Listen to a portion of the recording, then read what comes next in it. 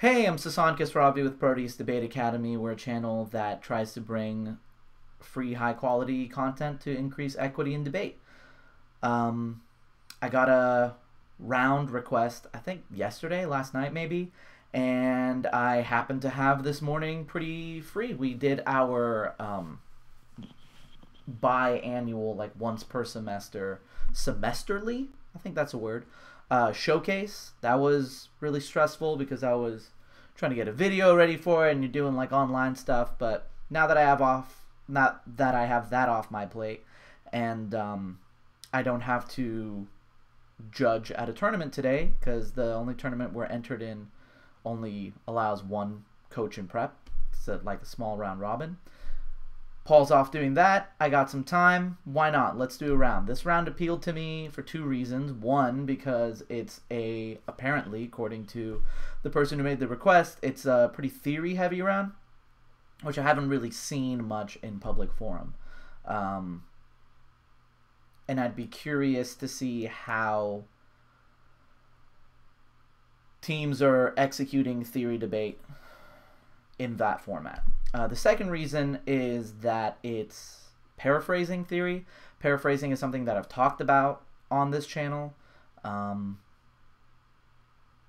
don't think it makes for good evidentiary debate, and that seems to be where the national circuit is like trying to take public forum. So it'll be interesting. I don't necessarily know that theory is the appropriate or best way to advocate for paraphrasing. It's at the end of the day, if the rules explicitly say you're allowed to do it, maybe theory isn't the most appropriate way to try to create that change. There's a lot of meetings that these organizations that make these rules have that most students aren't aware of and certainly don't participate in. Part of that is because of distance, right? They have these meetings at national tournaments or like major gatherings where most average teams aren't attending, though they're technically voting members on whatever decision gets made. I know that's the case with, like, in college with the NFA and Phi Pi, these organizations that each year have business meetings, but really only the teams that went get to make the decisions on the behalf of, well, the changes affect how every event is had for the whole year at every tournament.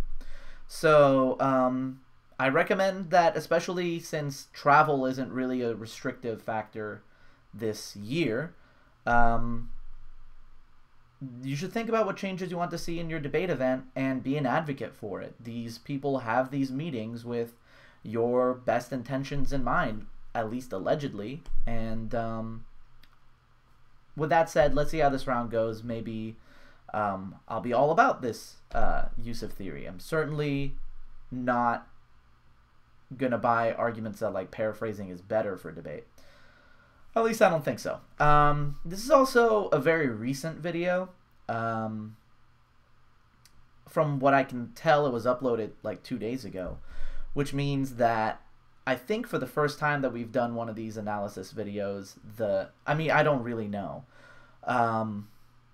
that I'm doing an analysis video on two teams that are actively still competing. So, I don't know, that's a little weird for me because I don't want to say anything discouraging to those teams. And for the record, like, if I say anything that contradicts what your coaches have told you, go with your coaches, because coachability is the most important trait a debater can have. We have a video on that. Watch it. But also, I don't really know what I'm talking about, right? I don't know your circuit. I don't know your skills. I don't know who you're debating against. And even if I did know better, I'm not your coach. And I might suggest something, but I'm not there to help people execute and, like, practice. So I know that's really frustrating for me as a coach when my students, I love when my students get advice from other people. I just don't like it when they come back to me and like, but so-and-so said that you're wrong and we need to do it this way. Because what am I supposed to do with that information, right? Then go get coached by so-and-so. I don't know what they're talking about. Anyway, I feel like that's enough disclaimers. We have college tournament coming up that should be a really big tournament for certainly our hosting standards, but also I think for just Northern California standards. So we're excited for that. And our videos aren't by any means just for competitors, right? And it's not just for high school competitors. A major part of our audience, or at least the audience we want to reach, are people who are coaching programs and are looking for resources on how to do certain things. So with that in mind, as we prepare for that tournament and as we host that tournament, I plan to make a bunch of videos about like how I write debate topics, how I write impromptu topics, and stuff that I don't know, I feel like people don't do because people don't want to put themselves out there like that, right? Like, I don't by any means assume that I know better than other people, but I think by just getting my method and my way of doing it out there, that'll at least give some concept to other people or start a discussion. And I can get corrected and I can learn something, right? I don't think I'm bad at it. I think I'm pretty good at it. But my point is that most people don't put themselves out there. And I think it's important also for competitors to know how these topics are written so that you can better prepare and know what sort of things to expect. Anyway, that's enough disclaimer and channel talk. Let's get into the video. I have some cold tea that's pretty gross, but whatevs.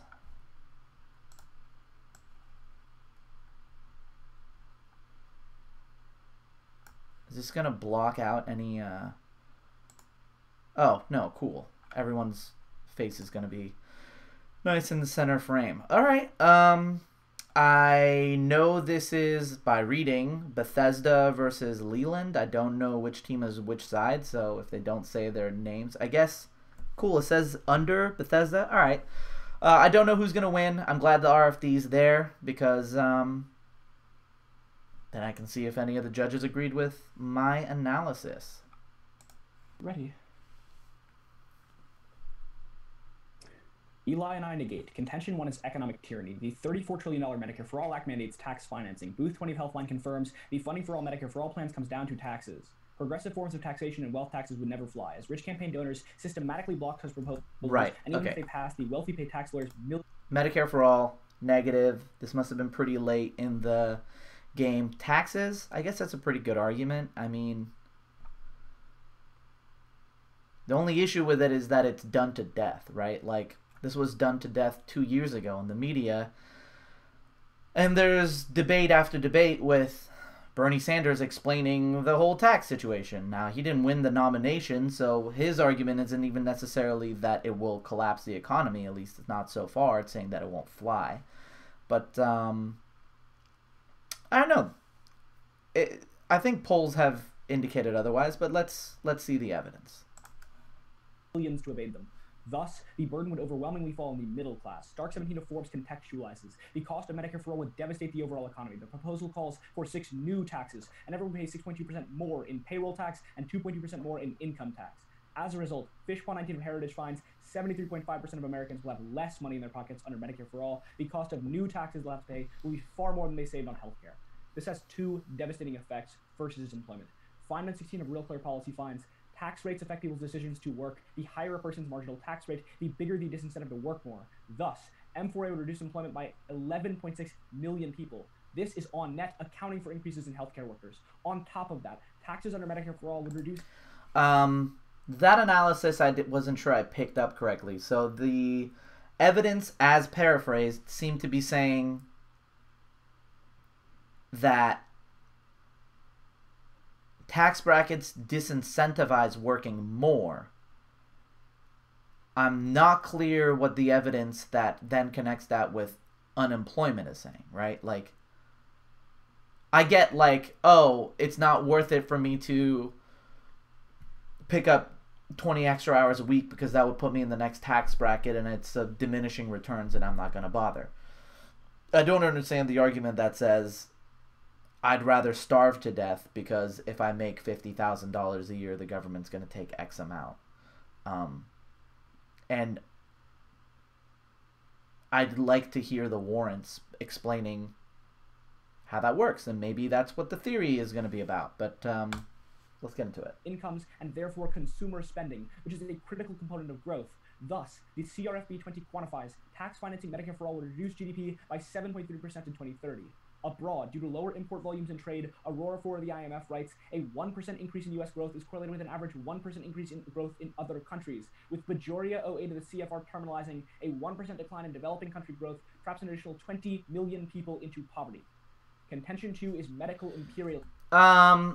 Those arguments aren't bad. The issue that bothers me, and it's just kind of how I am, is that they're not talking in the same direction, right? Like, there's a logical fallacy called denying the antecedent. And in general, coming up after, as a response to your opponent, just saying that's a logical fallacy isn't enough, right? But it's still important to understand argument structure. So denying the antecedent says that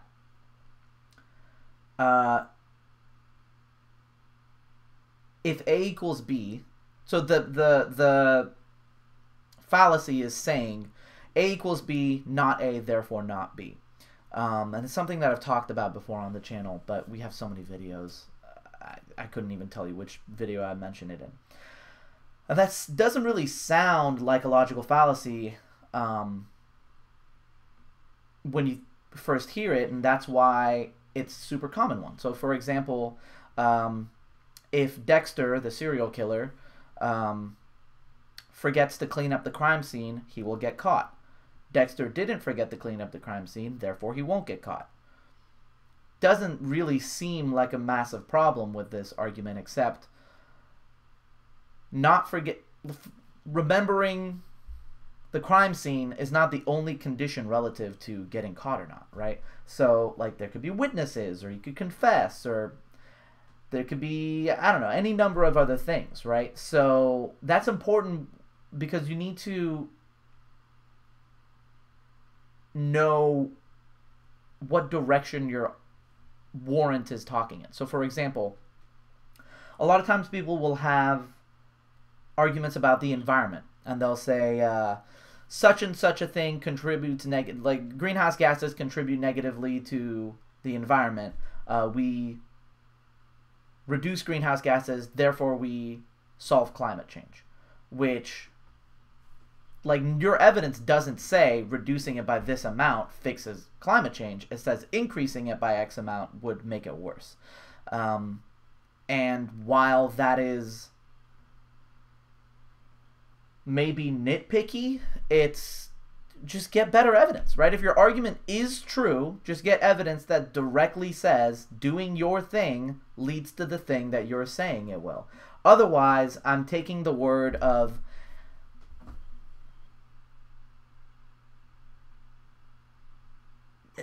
I can't tell if his name is Roy. I'm going to say Roy. And I'm sure, I don't know if Chevy Chase is the name of his school or his favorite actor.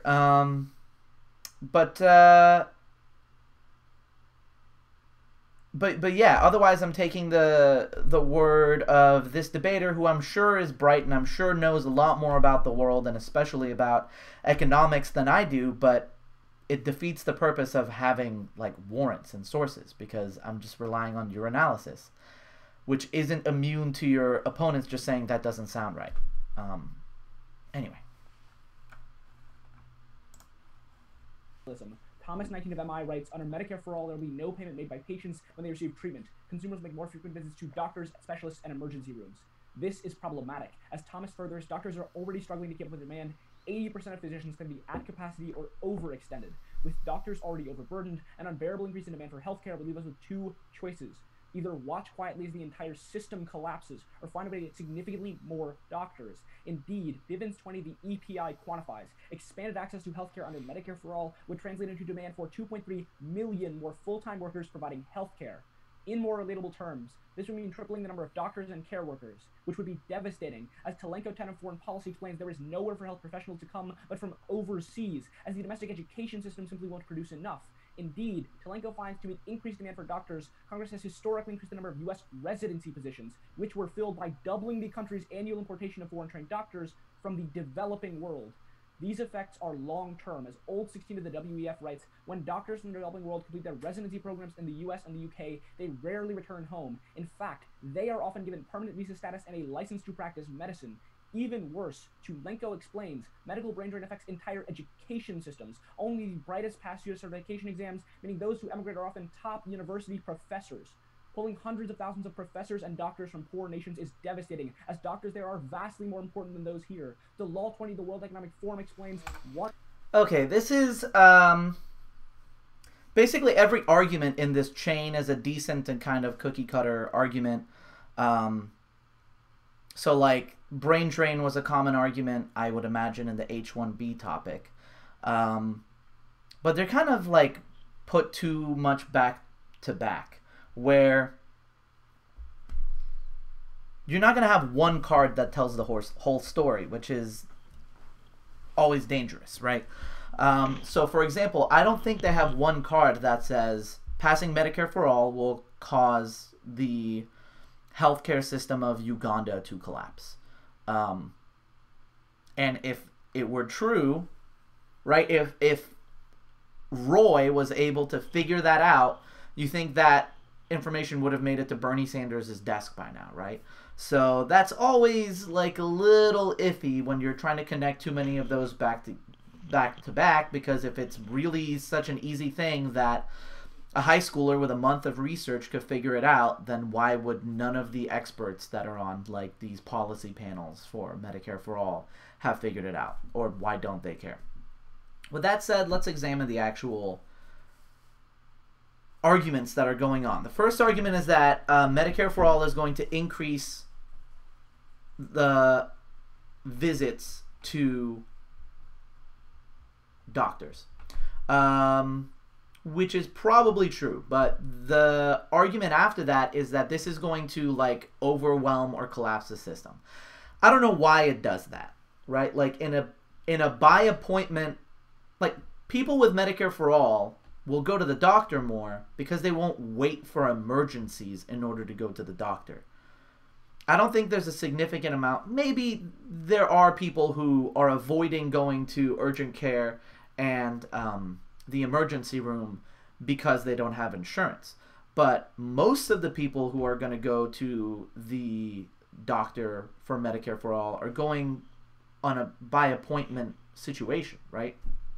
And I don't understand how, like, it's not like they're all in the hospital at the same time. You just have to wait a long time, which is an argument that can be made, right? Like, people talk about the UK and Canada's healthcare system and how long you have to wait for care because how many people are going to the doctor and all that. But I don't know how it collapses anything. And, like, what does it actually look like for these doctors to be too busy? Are they, like, treating 3 patients at the same time? Or are there just a lot of people in the waiting room? And what exactly is the problem with that? The other issue is that there's probably some good ground for turns here, because the cost and sort of issues in medicine compound the later you try to seek care for something.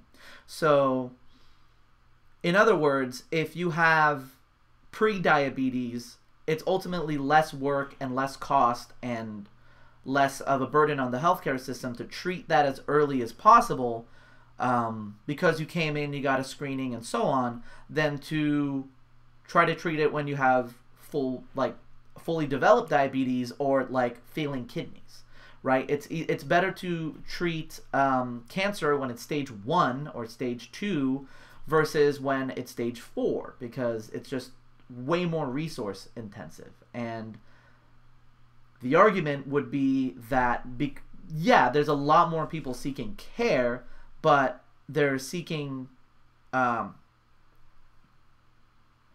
I'm so tired. I can't remember the term for preemptive? That's not it. I probably even just said it earlier. I'm exhausted.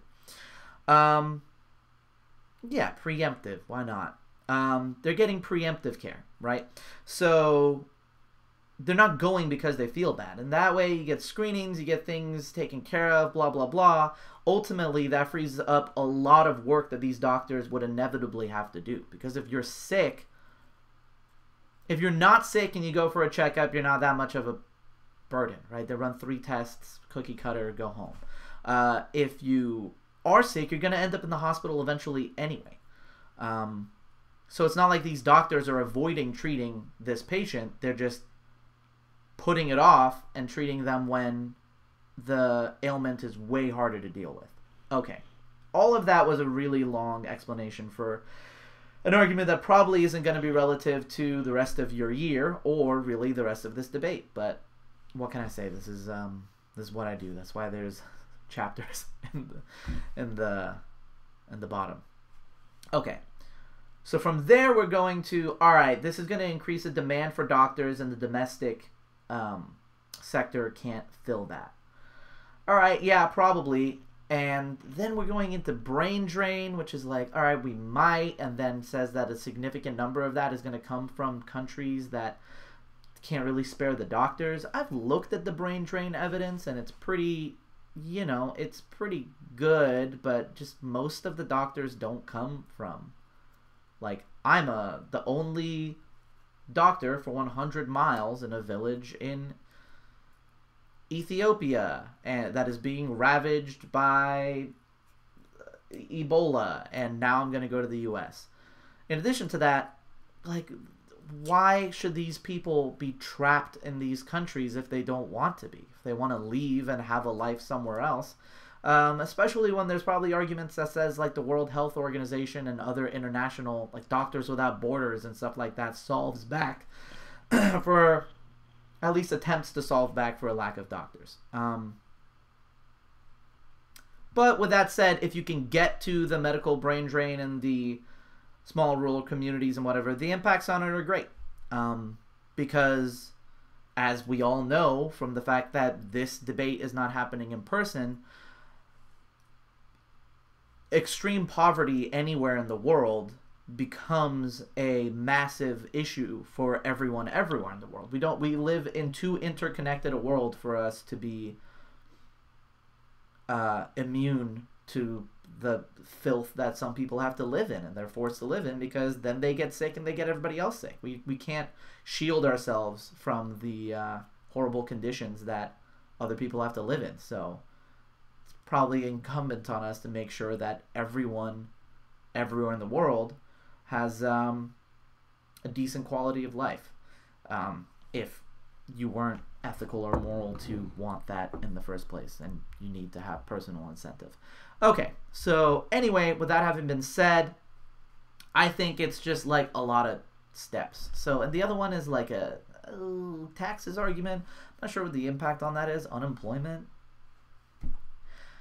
The other thing is that these arguments are a little samey, because the terminalization of the unemployment was like third world economies, and this is now about third world doctors, which is basically grouping your impacts. So if they answer third world arguments, or that they're fine, status quo solves, or whatever, or that the plan will increase whatever because it makes medicine cheaper or the research better, I don't know, whatever argument it is, it's going to answer both of your arguments equally to the degree that they can identify the commonality and then make that analysis.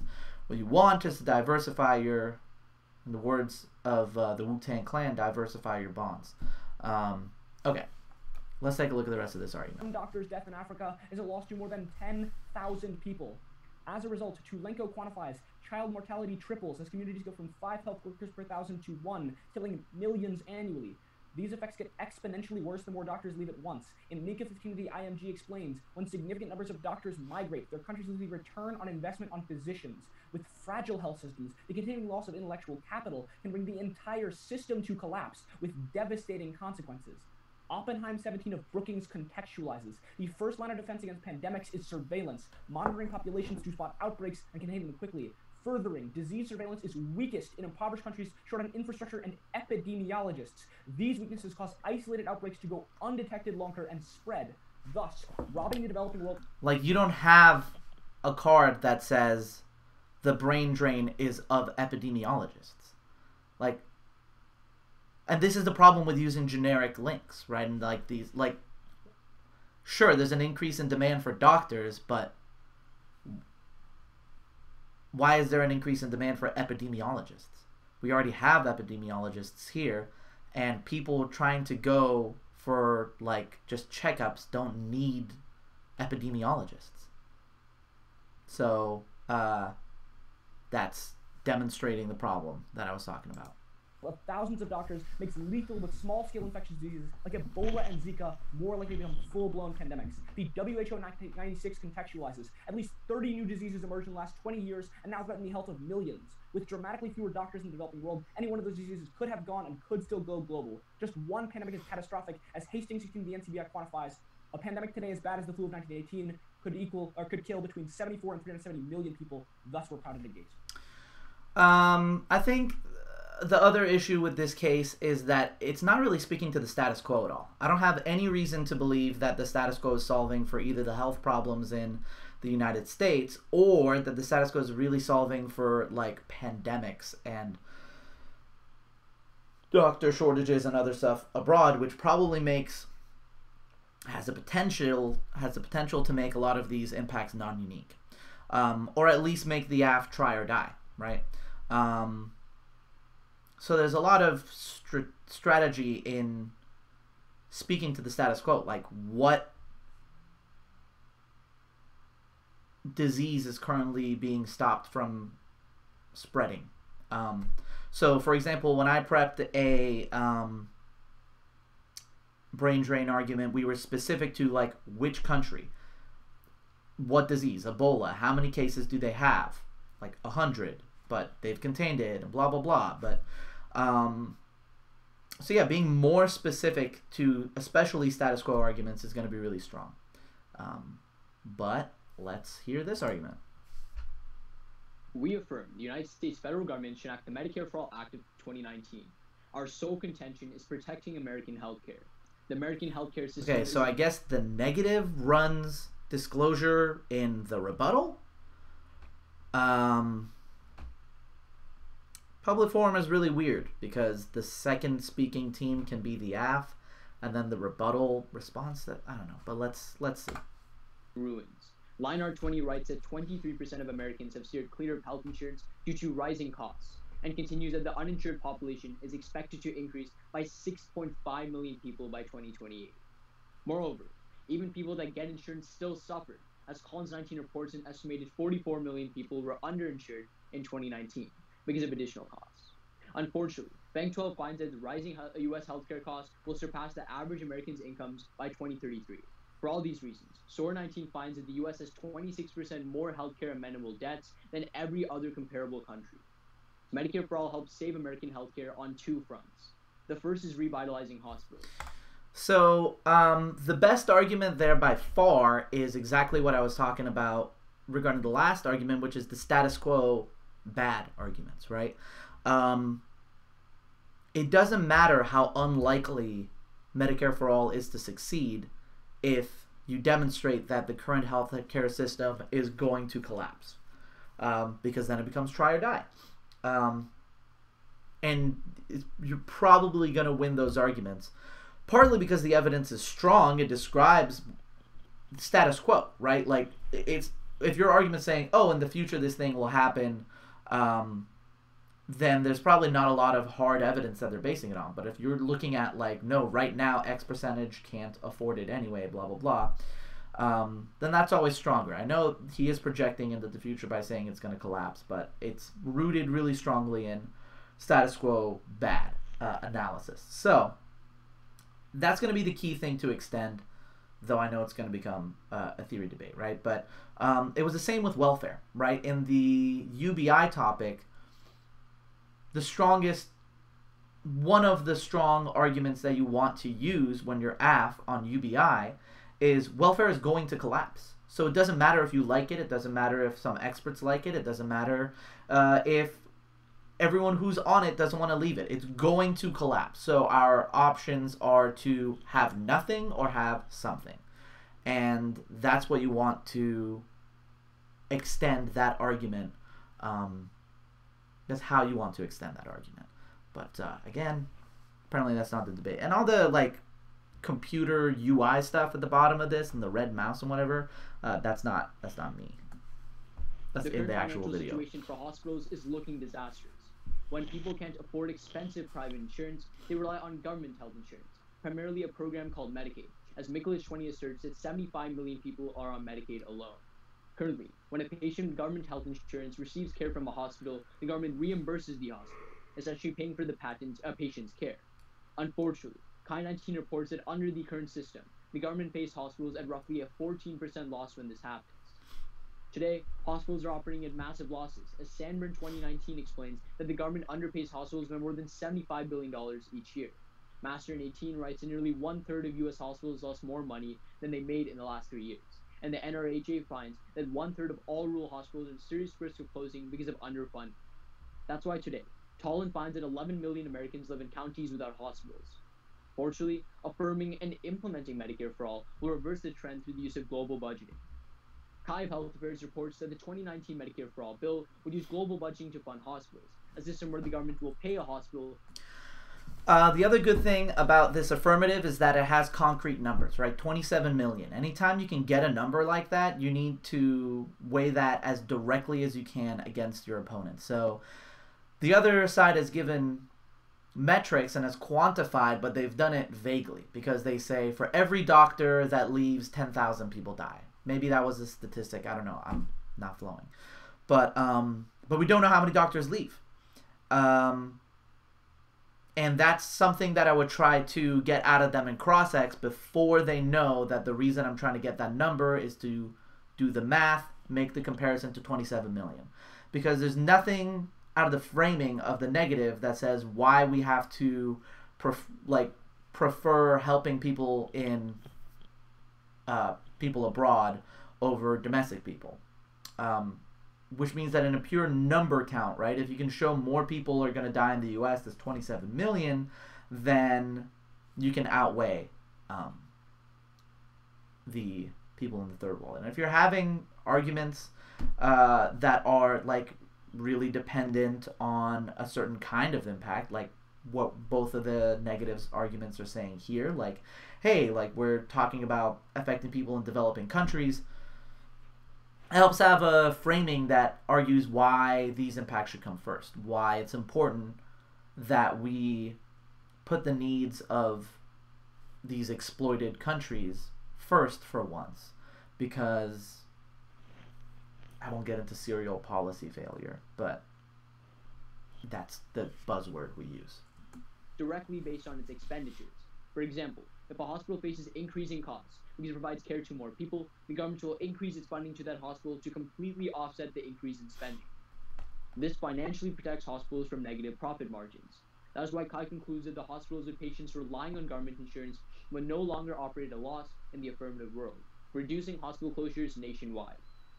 In the status quo, when hospitals close, people are left hours away from the nearest doctor, meaning that they have a harder time getting care. In a life-threatening emergency, this delay could be deadly. Historically, Kasravi quantifies that when a rural hospital closes, death rates rise in the region by roughly 6%.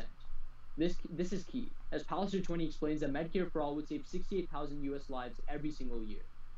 The second way Medicare for All will benefit the U.S. is by protecting the uninsured. Forsky writes that only 8% of American adults have received the recommended preventative care, like regular preventative care. That's the word. Due to high healthcare costs. Kai 20 writes that Medicare for All would expand preventative services for all U.S. citizens, as everyone would gain access to free healthcare, and Medicare for All would stop the emphasis on last-minute treatment. Moreover, Sakpan 18 explains that Medicare for All provisions include preventative services for chronic diseases, and it would be expanded rather than the current system of last-minute care.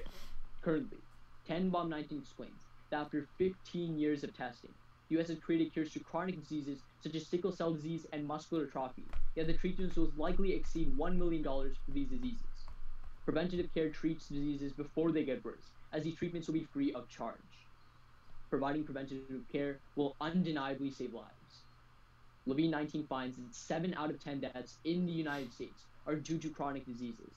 Thus, Lemon 20 finds that implementing Medicare for All would save 68,000 lives every single year. change the healthcare system, and affirm. Yeah, pretty good, Aff. Yep. May I take the first question? Yeah, for sure. Yeah. Okay. Yeah. So, on your contention 1, does your 68,000 lives evidence saved, which you cite twice, does it mention the word hospitals anywhere? No, it just says holistically Medicare for all will save 68,000 lives. So we also have a second impact, right? The second one says that one hospital closure leads to 0.6% increase in mortality. You could have left the answer there. We just have like a bunch of impacts on why hospital closure are happening right now. Can I have a question? Well, really quickly to follow up. So the reason I asked that, for sure. To clarify, your 68,000 evidence that you read at the bottom accounts for all of your contentions, though, right? You're saying it accounts for hospitals, it accounts for preventative care, it accounts for everything. It's just Medicare for all. It says that Medicare for all is going to be expanding and it's going to be causing 68,000 lives to be saved. Yeah. Can I have a question? So last follow-up, 2 seconds. If you win every argument, sure. you access 68,000. Just to clarify. Yeah, for sure. Can I have a question? All yours. I'm not sure what the strategy there is. I think what our friend on the negative is trying to set up is, if I can disprove any of your evidence anywhere in the case, then that means that you don't reach 68,000 lives. I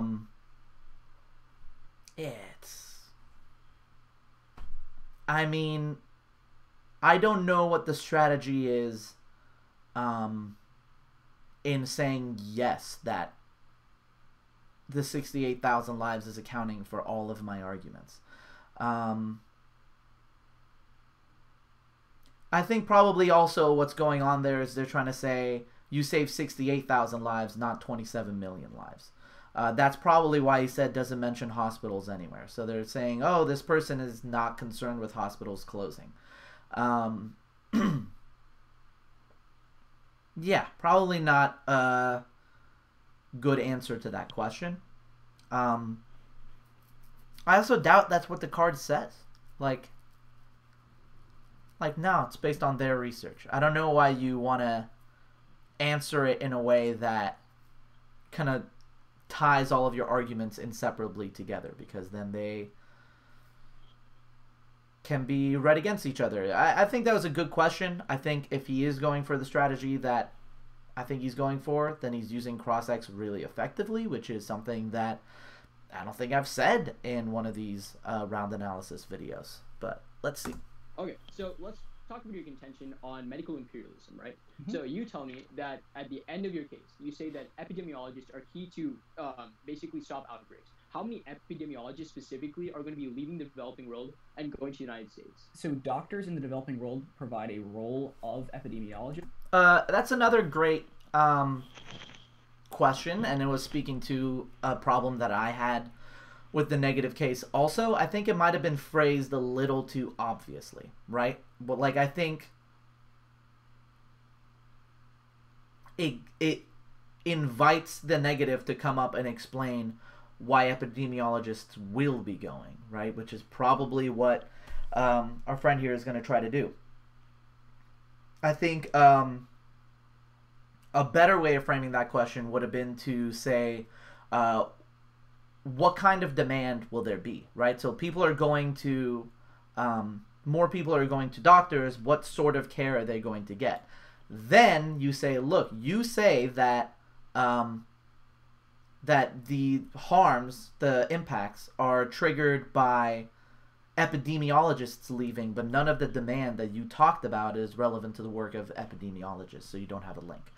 That's a better way of fishing for that argument than just asking how many epidemiologists leave, because if he can tell that that's why you're asking the question, this is his opportunity now to get that on the record, and make it harder for you to make this clever epidemiologist's argument, harder than if you had just said nothing about it. So let's see.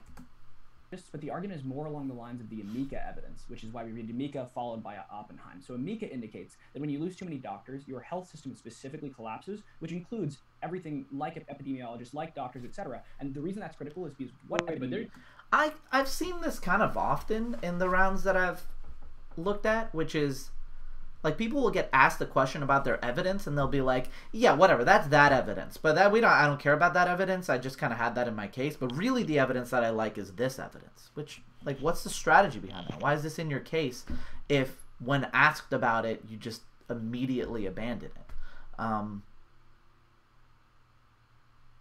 It probably speaks to the cases not being written with a focused strategy. But let's see. Different things, though. Sure, but they perform similar functions, and what epidemiologists do as researchers is they identify outbreaks so that they can be treated by doctors. Regardless, when the healthcare system collapses, you can't treat those infections. Okay, so I would say PC.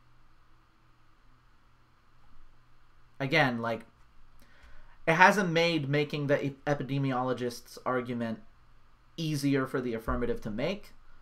It's just kind of muddied it a little bit, and given the negative a head start on that. But let's see this follow-up that isn't really a question, probably.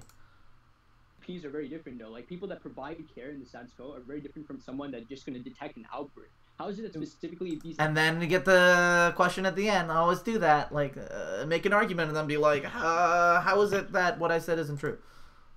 Epidemiologists are going to be leaving. Yeah, they're definitively both critical. Like I said, epidemiologists identify the outbreak. That's their job. And most of the epidemiologists in the developing world are having their roles performed by doctors, by people with medical school training. So if you lose professors, you lose those too. But most importantly, the argument is just when healthcare systems... So this is where... This is where, if I was the affirmative, I'd say, so you don't have any evidence that epidemiologists leave. That's great. That answers my question. Thank you. You can ask the next question. Right? Like, you already got everything you needed out of this. The more you let them talk, the more you're letting them frame the round in their favor. But yeah, you already got the answer you needed, right? He's not answering the question, how many epidemiologists leave? He's saying, well, the question is how many epidemiologists leave. It's like, well, they're going to lose professors, they're going to lose the entire healthcare system, that is the context of them working, blah, blah, blah. But at the point where you know you're not getting an answer on how many leave, you should just say, okay, so you don't have that evidence, that's fine, let's keep going.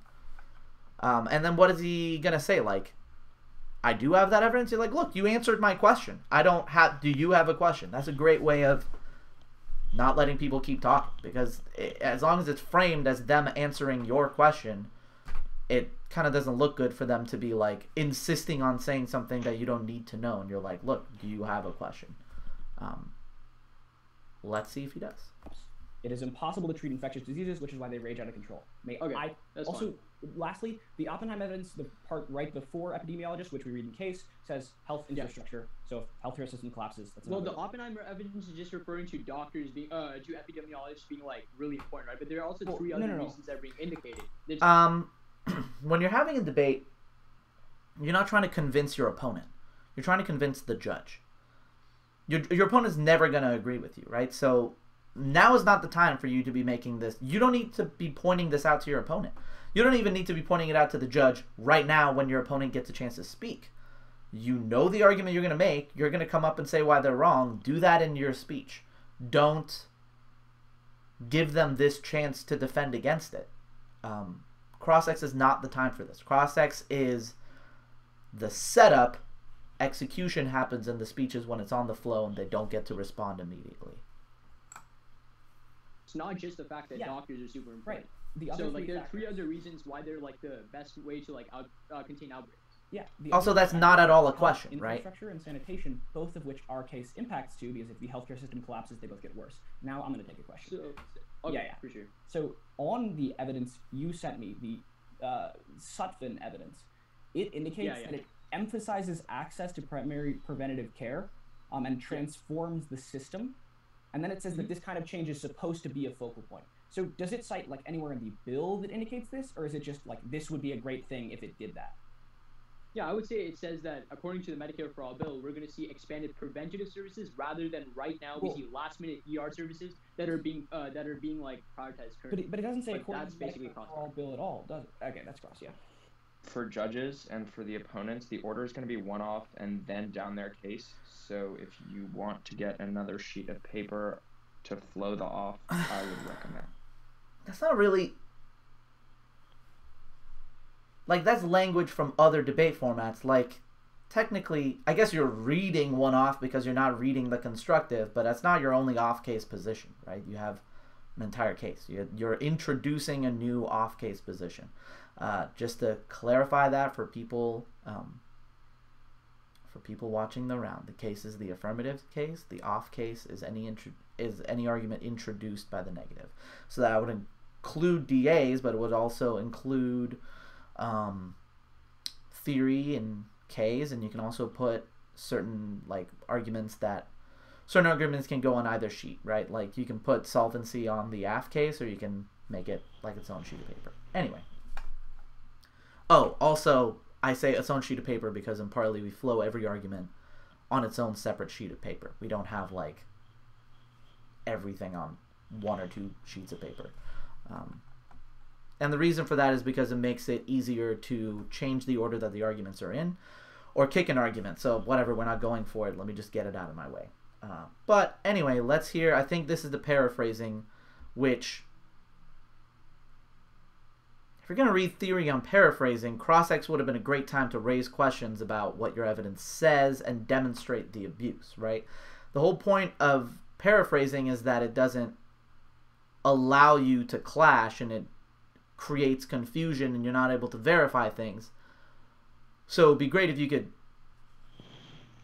basically demonstrate that in the round. Like, instead of it being potential abuse, it's actually articulated abuse. Like, we try to get clarification on this, but we're not able to because you provide paraphrased evidence. But let's see. And that. Okay.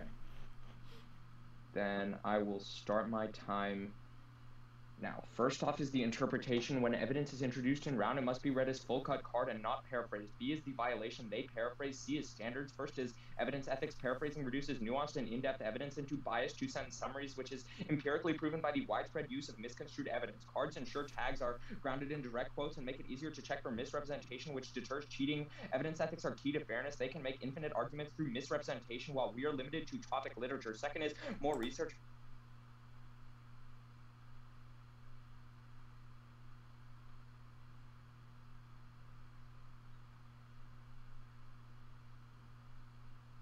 What? I don't usually do this. I'm going to go back, but the issue with that, the interpretation is fine. It's not a... the interpretation is fine. The violation is fine. The standard game needs to be cleaner. First of all, you're not tagging what the standard is. You're just giving an analysis. So what I'd like to hear is limits, which, oh man, I just got new headphones and the little buds are elephant ear sized. So let me just quickly, for anyone watching, obviously everybody in this debate, I don't know, at least this Eli knows enough about theory debate to be reading this position, but let me just kind of explain how it functions. So there's 4 parts to a theory position, and we have a video on this called Topicality and Other Procedurals. The first thing you're doing in a theory position is you're setting an expectation for what should happen or should have happened in the round. The second thing that you're doing is that you're explaining that the other team has violated that expectation. So what you've essentially done is if you've created 2 interpretations of how debate should be had. You've demonstrated that there's 2 competing interpretations of how debate should be had. The one that you're advocating for in your interpretation, the one that the other side is advocating for implicitly through how they held the round, or explicitly directly advocating for it when they come up and they read a counter interpretation. They say, okay, let me put our interpretation of it into words.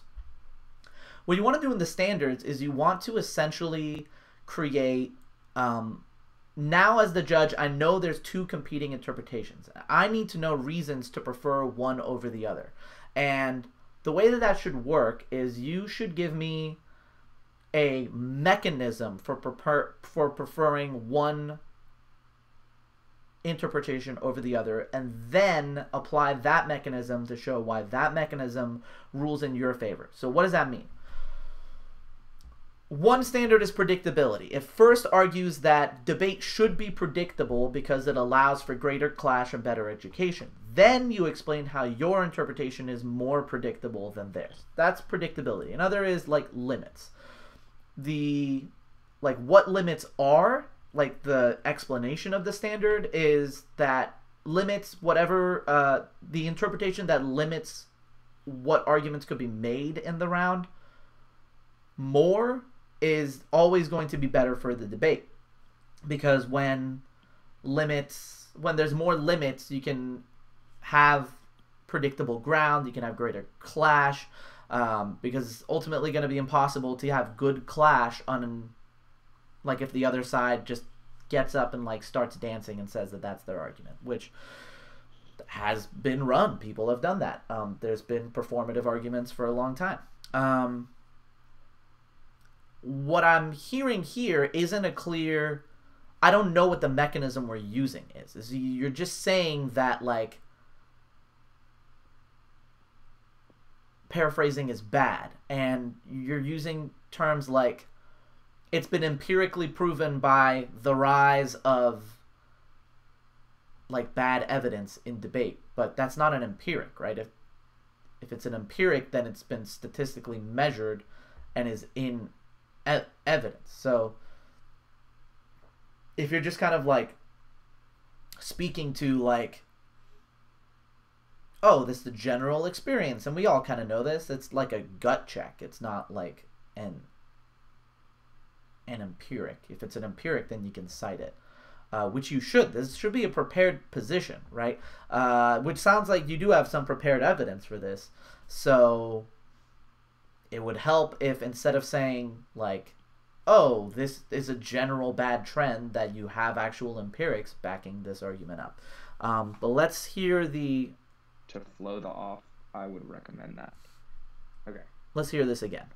Then I will start my time now. First off is the interpretation. When evidence is introduced in round, it must be read as full cut card and not paraphrased. B is the violation. They Did his team read it as full cut cards?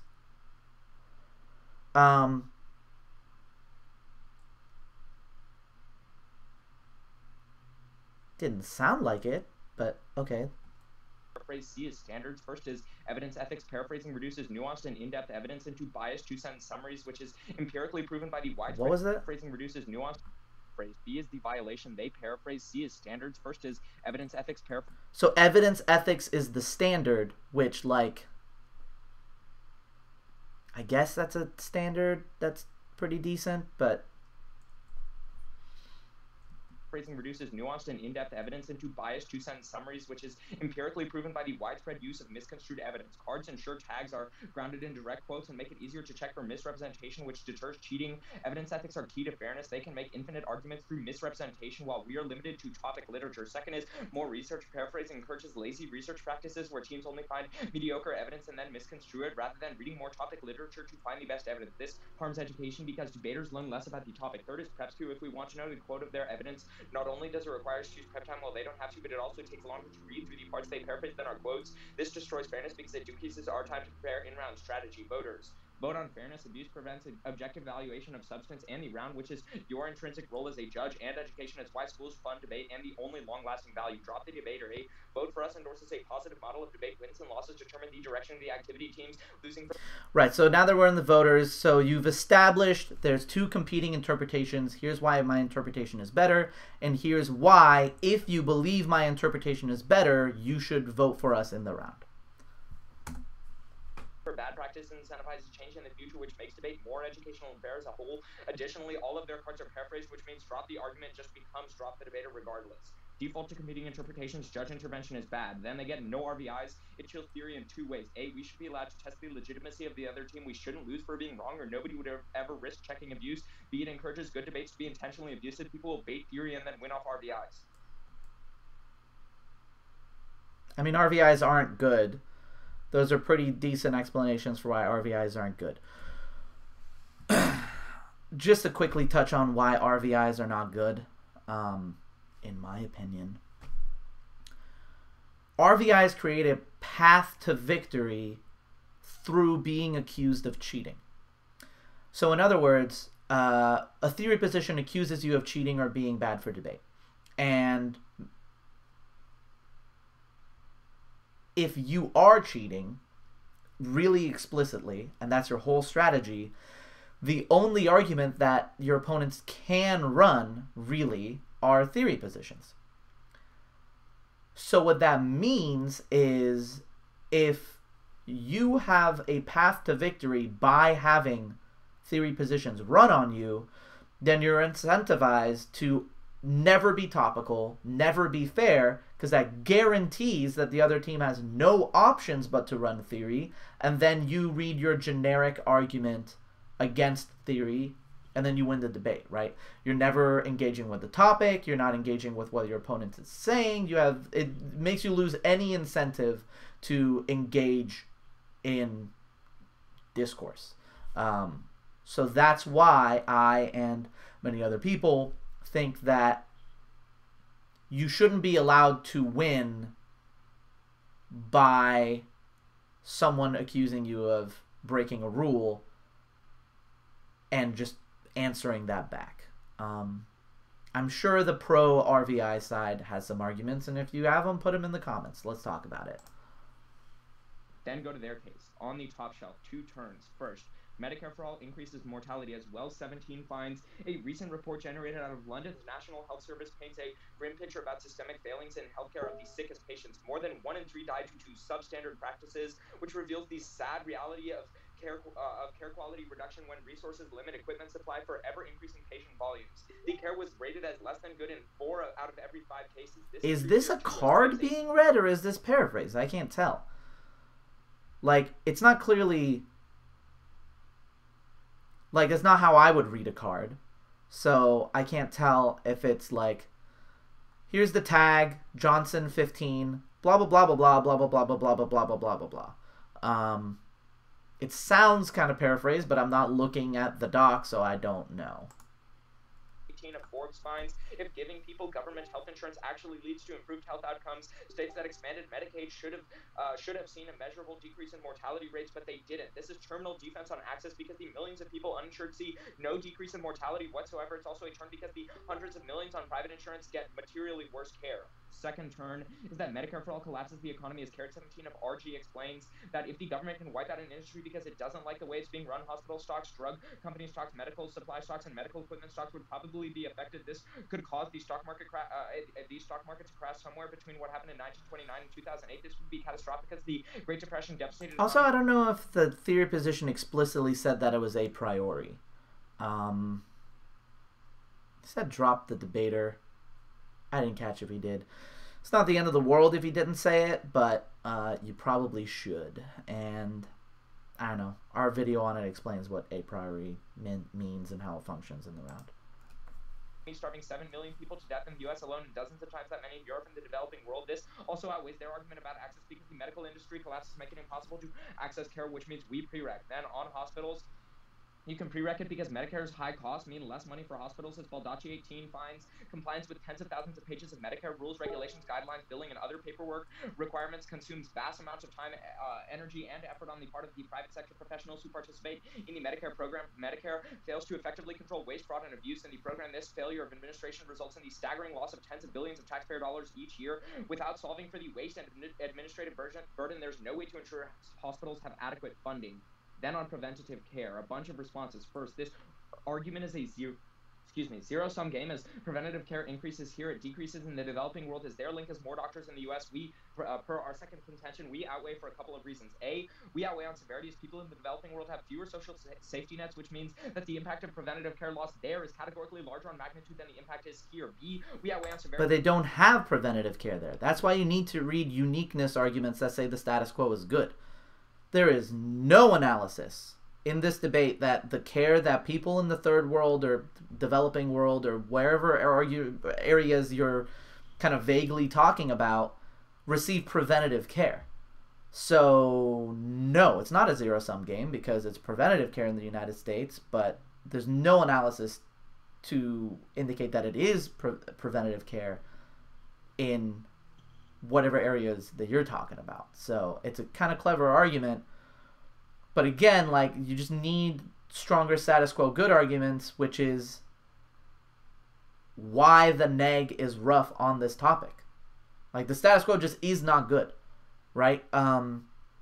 That's why in Parley we run counterplans when we can't defend the status quo, because it doesn't matter what DAs you have if the status quo just is insolvent and the medical system is going to collapse.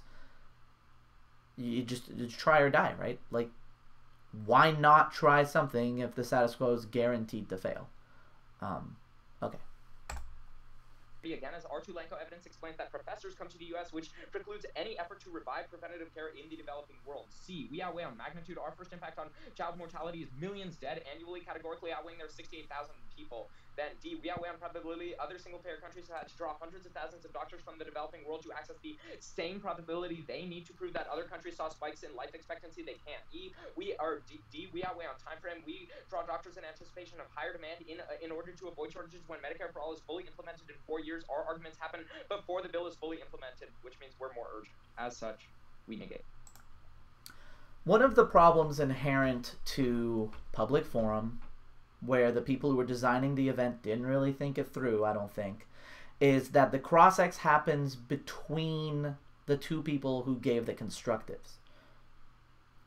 In every other format of debate that I'm aware of or care about, the cross-X happens between the person who just spoke and the person who's just about to speak. That means you can gather ammunition to use in your speech.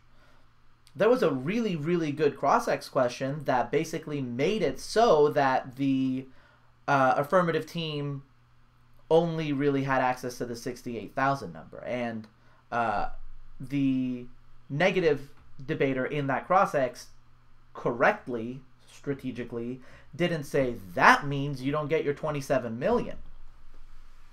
But that doesn't get mentioned in this speech because this debater just didn't see that argument or didn't notice it in cross-X, or the communication wasn't there. And I think the only remedy to this in public forum, unless how cross-X works gets changed, which I doubt, is you need really good partner communication. And debaters need to realize that their questions are to set up for their partners. So, for example, in Parley on the college circuit, we've now adopted flex time, which is essentially, imagine Grand Cross. There's like 2 minutes between a lot of the speeches, and it's called flex because it's prep, but the team that is about to speak can also ask questions. But either member of the team that's about to speak can ask questions. Either member of the team that just spoke can answer the questions. What that does is strategically the person who's about to speak can spend that 2 minutes just prepping their arguments, but their partner can ask them questions that give them ammo. But in order for that to be effective, you have to understand what your partner is going to need. Or, like, the person who isn't asking the questions should be half listening and ready to use those in some way. I don't see anything in this speech that is reflective of what the cross-examination was. Another thing I don't really understand about public forum is how and when to evaluate drops. Like, did the 27 million arguments, the hospital shutdown and the 27 million get dropped? The links were refuted. They were like, no, we have to turn on this because of administrative costs are going to be too high under Medicare for All, so actually you don't prevent hospital shutdowns. But the link of 27 million wasn't refuted. They don't say that if hospitals shut down, people won't lose healthcare. But also, I think the evidence said 27 million don't have healthcare in the status quo, which means that even if we don't prevent more, even if the aff doesn't solve, that doesn't change that the status quo is bad. It just helps the try or die, right? The 27 million isn't something that's going to happen in the future, maybe, and you delinked this kind of like DA situation. It's not a internal link. It's a uniqueness. It's happening right now. So, what I think strategically will or should happen is the affirmative team comes up and just kind of answers the weak links, and on the like the administrative costs go up, and say like, look, your evidence is talking about a different thing, right? They're not talking about Medicare for all. They're talking about status quo Medicare, creating administrative costs, right? Like, I doubt that evidence specifically says that Medicare for all uniquely creates high Medicare standards that will lead to like a net closure of hospitals. So then I think the answer that the evidence that says specifically Medicare for all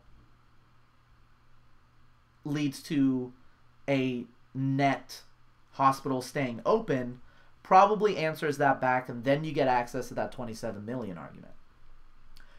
What then will probably happen is like 12 minutes from now in the summary, the other negative speaker will try to come up and say, hey, you said that your holistic argument was 68,000, and that means you don't get access to 27 million, because if you were solving for it, then that evidence would have said 27 million, not 68,000.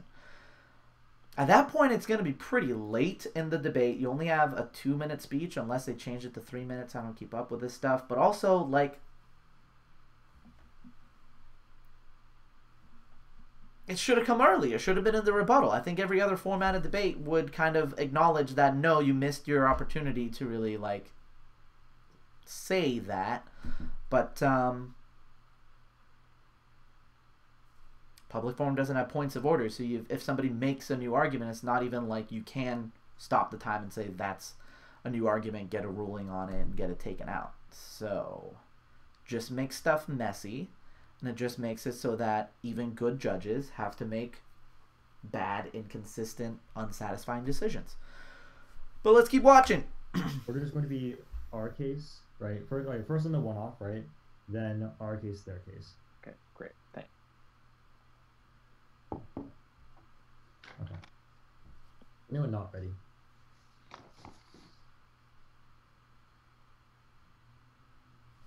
So this debater is trying to do what in most other formats you would do in the first kind of response speech, which is defend the case and attack your opponent in the same speech.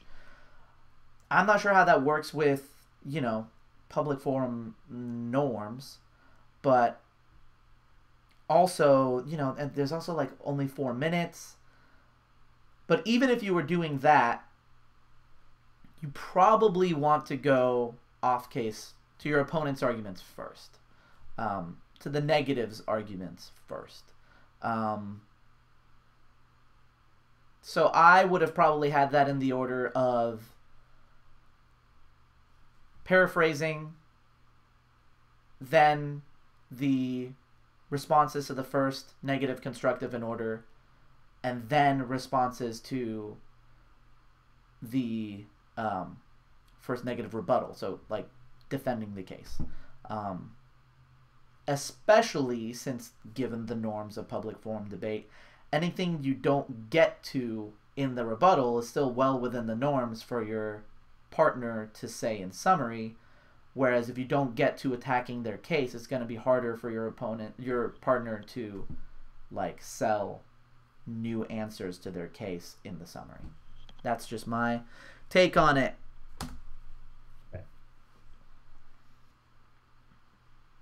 On the one-off, they say there's 3 reasons why paraphrasing is really bad. They first say there's like paraphrasing means it can be more biased and misconstrued. That doesn't matter. It's on unique. Quoting authors doesn't solve, because you can just read strawman quotes and then insert brackets to skip around the quote. It's really that bad. If our cards are misconstrued, the only reason paraphrasing is bad is if we're actually lying about it. Yes, but it's easier to demonstrate that someone has intentionally miscut a card by bracketing around things that disprove it, thus creating a better enforcement mechanism for actually defending evidence ethics. The problem with public forum right now is that there's evidence ethic rules which say if you're intentionally misconstruing evidence, then you automatically lose, even if it's, I believe, I'm not sure, I don't read the public forum rules very often, though I would suspect I've read it more than a lot of the people who do public forum.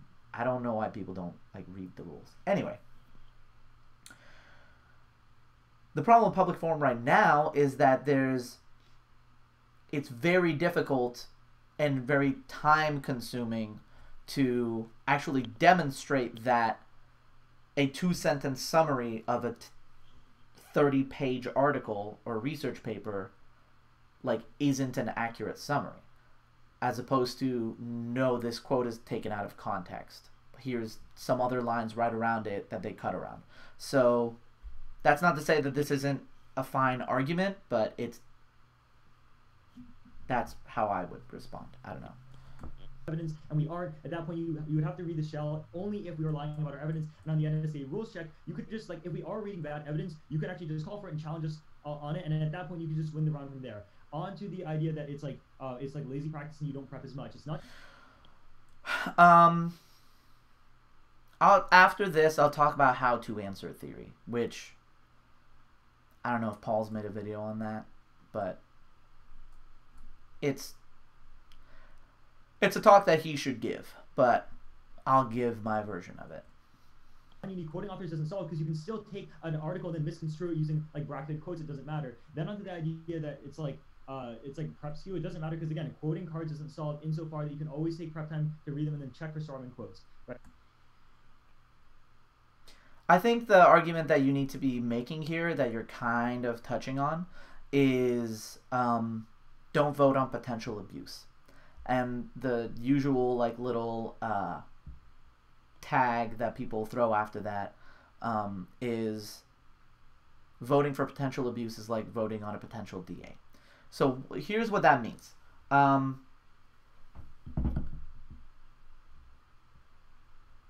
The potential abuse argument says that you shouldn't vote me down just because in some instance this round could have been unfair to the other team. They have to prove how they actually were hurt by this in this specific instance. So what the comparison to a potential DA is you wouldn't vote against an argument because there's a potential the other team could have found evidence against it, or could have said, oh, don't pass this case because it's possible that I could have found impacts to say why it's bad. So by the same logic, you should have to demonstrate what harm actually occurred to the fairness or education in the round, in this specific round, to your team specifically, rather than just saying, in general, this is bad practice. Let's keep going. Because that's what we would have to do. Then on to the reason we can't read RVIs. They try to say it's really bad because people can bait RVIs and it's abusive. It doesn't matter insofar, hey, we didn't bait it, and there's no level for how to determine if we baited it. And that's the point, though. You saying we didn't bait it and there's no way to know if we meant to or didn't mean to bait it probably means that the only way to solve for people baiting it is to always not allow it, right? We didn't bait it, so in this instance, RVI should be allowed is only applicable if we have some metric with which to measure whether you meant it or not. But what you're essentially saying is, we didn't bait it in this instance, so RVI should always be allowed, even though I'm conceding that baiting it is bad and always allowing it would allow people to bait RVIs. And then second of all, we would argue that in terms of fairness, if you're reading then theory to try to get out of debating the real topic, it would be really bad. Here's why we should win this round if they lose this theory argument. First of all, reading directly from a card, that means that you can't be succinct as in reading from an argument, because authors will always write things as less concise. Defense. An RVI is offense. You're just explaining why an RVI says that. So, okay. Theory positions rely. Everything in debate is about impacts, is about voters, right? Theory debate is no different. So when you get to the end, that's not just like random sentences you read. That stuff matters, right? It's why the judge should vote on this. And usually, those impacts, those voters on theory positions are fairness or like competitive equity and education or some fancier term for it. So in other words, you've made the game unfair or you made the activity less valuable, which is why he was saying, the negative speaker was saying like, education is why schools fund this and blah, blah, blah without it. Anyway, so when you're reading an RVI, it needs to have an impact. You need to say how by running this position, they have hurt fairness or education in the round. A common reasoning for this is what's called time suck, which is I have a 4-minute speech in which I need to get X, Y, and Z accomplished or else I'll lose because of drops. And now I have to answer this position, which sucks because it's not only wasting my time, but it doesn't matter how well I answer this, it's never going to get me a win in the debate. That's really unfair because you're letting them read a position that wastes my time and then they can win on drops, which means that it encourages teams to always run bad theory as a time suck because even bad theory takes time to answer well. Which sounds like a good argument, but I still don't like RVIs. So my point there is your answer to the RVI should not be paraphrasing isn't bad, because that doesn't indict them for running a theory position against it. It doesn't show how they created harm by running their position, which is what an RVI is about. Unless your RVI is everyone who doesn't like paraphrasing should lose, which I don't. You need to read a whole position on that to justify that interpretation and the standards and the voters and all that. Than debaters. First of all, that means you would have to read less argument, which means there's less arguments in the debate. It's less educational. And second of all, you would have to speak faster because now I have to read an entire like response to this theory shell, which is obviously longer. That's kind of the time suck argument, but I don't understand why speaking faster is bad or unfair or uneducational, right? The whole point of the RVI is framed around impacts and the voters, and that's where your focus should be. And articulated really well. Then onto the RVIs. If we win... Oh, I guess that wasn't the RVI? Like this offense on the counter interp, and we should win the round because the lack of RVI... The offense on the counter interp, you didn't read a counter interp. That's why I was like, we'll talk about how to answer a theory position. Let me go back and just make sure.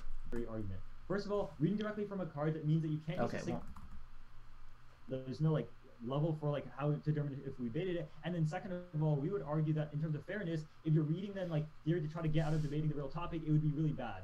So here's why we should win this round if they lose this theory argument. First of all, reading directly from a card, that means that you can't be succinct as in reading from an argument because authors will always write things as less concisely than debaters. First of all, that means you would have to read less argument, which means there's less arguments in the debate. It's less educational. And second of all, you'd have to speak faster because now I have to read an entire like response to this theory shell, which is obviously longer. Then onto the RVIs. If we win like this offense on the counter interp, then we should win the round because the lack of RVIs... I don't have a counter interp. The counter interpretation would be saying directly affirmatives or like teams in debate may paraphrase evidence. But strategically, you probably want to make your counter interp more round specific so you're better shielded from potential abuse arguments. So you don't have to defend every debater in every instance. It's better if blah, blah, blah. So you can say, my counter interpretation is that they're the affirmative. Affirmatives may read paraphrased evidence on Medicare for All when reading arguments pertaining to hospital closures and whatever. And then some reason why that's a unique case. And that makes it really hard for their generic, we know that evidence ethics and debate is bad argument to apply, and they will have to give much more specific analysis as to why your instance of paraphrasing has created actual harm in the debate, where, I mean, they didn't ask any questions regarding your paraphrase. I guess they were asking that 68,000 question, but they didn't reference that as being the articulated abuse. Anyway, also, the rules of the game allow it. Like, you shouldn't vote down teams for something that's not against the rules. Would be a good argument. You guys proliferates useless theory. Until we didn't bait it and you can't prove a threshold, we would argue that without RVIs, everyone would be able to read Blippi theory and force us to respond to it, which is really, really bad. This is also, like, again, too broad. Everyone would be able to read Blippi theory and blah, blah, blah. Just talk about this instance, right? Because if you can prove this theory is Blippi and abusive, then great, you can win.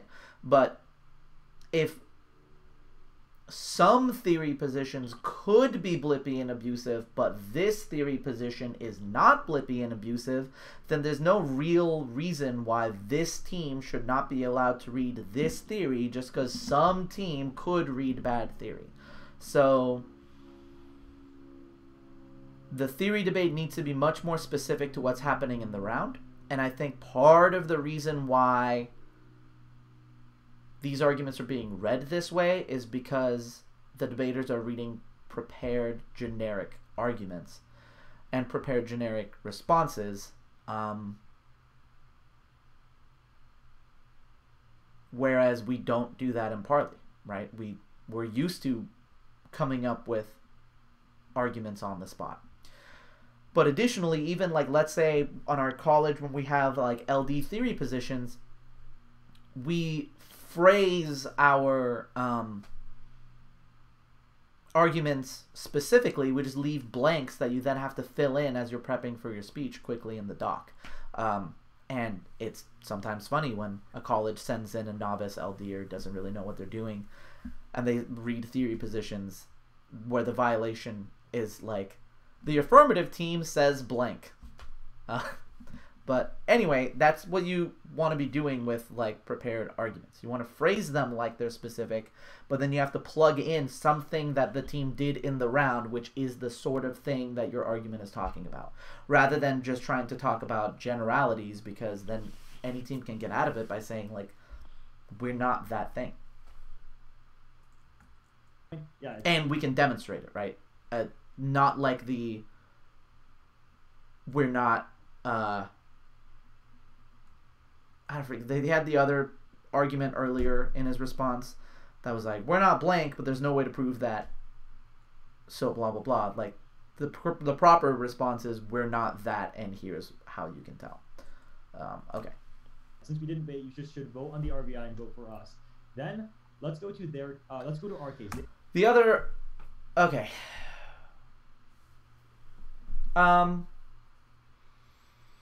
Paul is going to give a much more in-depth analysis of how to answer theory. There's a 7-step process, and he has a lot more to say about it, and I've already taken a lot of time talking about random stuff between speeches in this debate, and so I don't want to take too long, but okay. When you're answering theory, first thing you do is you read, we meet the interpretation. So when you come up with a reason why there are not two different interpretations in this debate, and if there aren't two different interpretations in this debate, then you can't prefer one over the other, so there's nothing to vote on. That's what the we meet argument says. So this is just how you are an instance of what the affirmative, what the negative reading the position says you need to be, and sometimes it's a stretch, sometimes it's not. Then you read a counter interpretation, which is what he said he would have, and we talked about earlier. Affirmatives may paraphrase in the Medicare for All topic when reading these arguments, and then you read a we meet the counter interpretation. After that, you want to answer the standards. You also want to read counter standards for why your interpretation is better than theirs. So if they talked about predictability, you want to say why you either are predictable or why predictability doesn't matter. That's the two ways of answering a standard. This standard is bad, limits are bad, or the standard is good, but we meet limits, or like a turn, we're actually more, our interpretation is more limiting than your interpretation because ours is specific to a specific argument? I don't know. Then you want to introduce counter standards, which are your stuff. So if they talked about predictability or whatever it is that they talked about in this instance, you might talk about breadth of education or common person.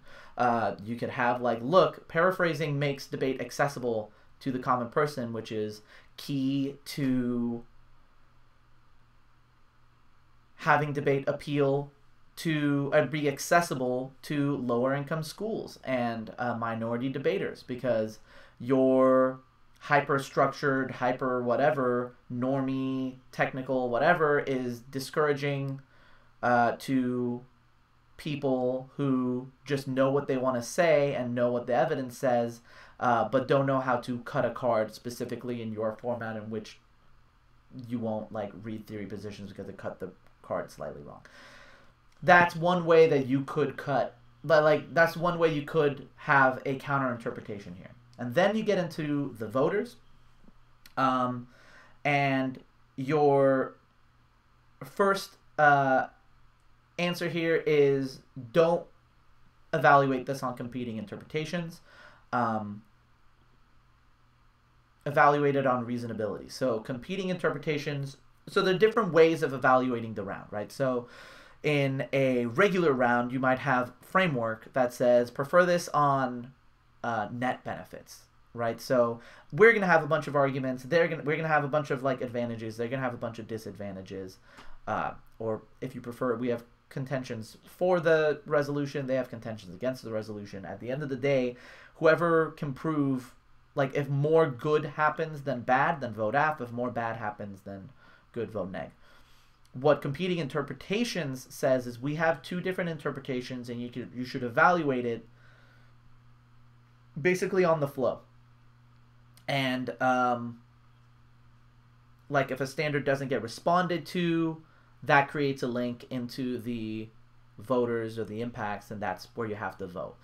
Reasonability says, look, this is a question of fairness and education in the debate, and if regardless of whether we dropped arguments on this T or whether they had more ink on it than us, if at the end of the day you heard our first speech and you didn't think, wow, this is unfair or wow, this is cheating, then you shouldn't vote on an accusation that we are unfair or cheating just because that accusation was very effectively framed. That essentially you should just use a reasonable person's interpretation. And in this case, that would be in favor of the team answering the theory position. And it almost always is, right? If you're reading reasonability, you're almost always on the side that's making up your answers on the spot rather than the side that has this as a prepared position. Because if you have it as a prepared position, then why would you want the weighing mechanism to be the one that ignores the nuances of your argument? I didn't count how many things that was. We meet counter interpretation. We meet the counter interpretation. Answer the standards. Counter standards. Reasonability. Probably one other thing that I'm forgetting. Cool. I wasn't really like much of a. I mean, there's no such thing as not a theory debater in Partly, right? Like T's get read, you answer them. But it wasn't my focus, and it was very much Paul's focus. So I just let him focus on that stuff when we're coaching the team.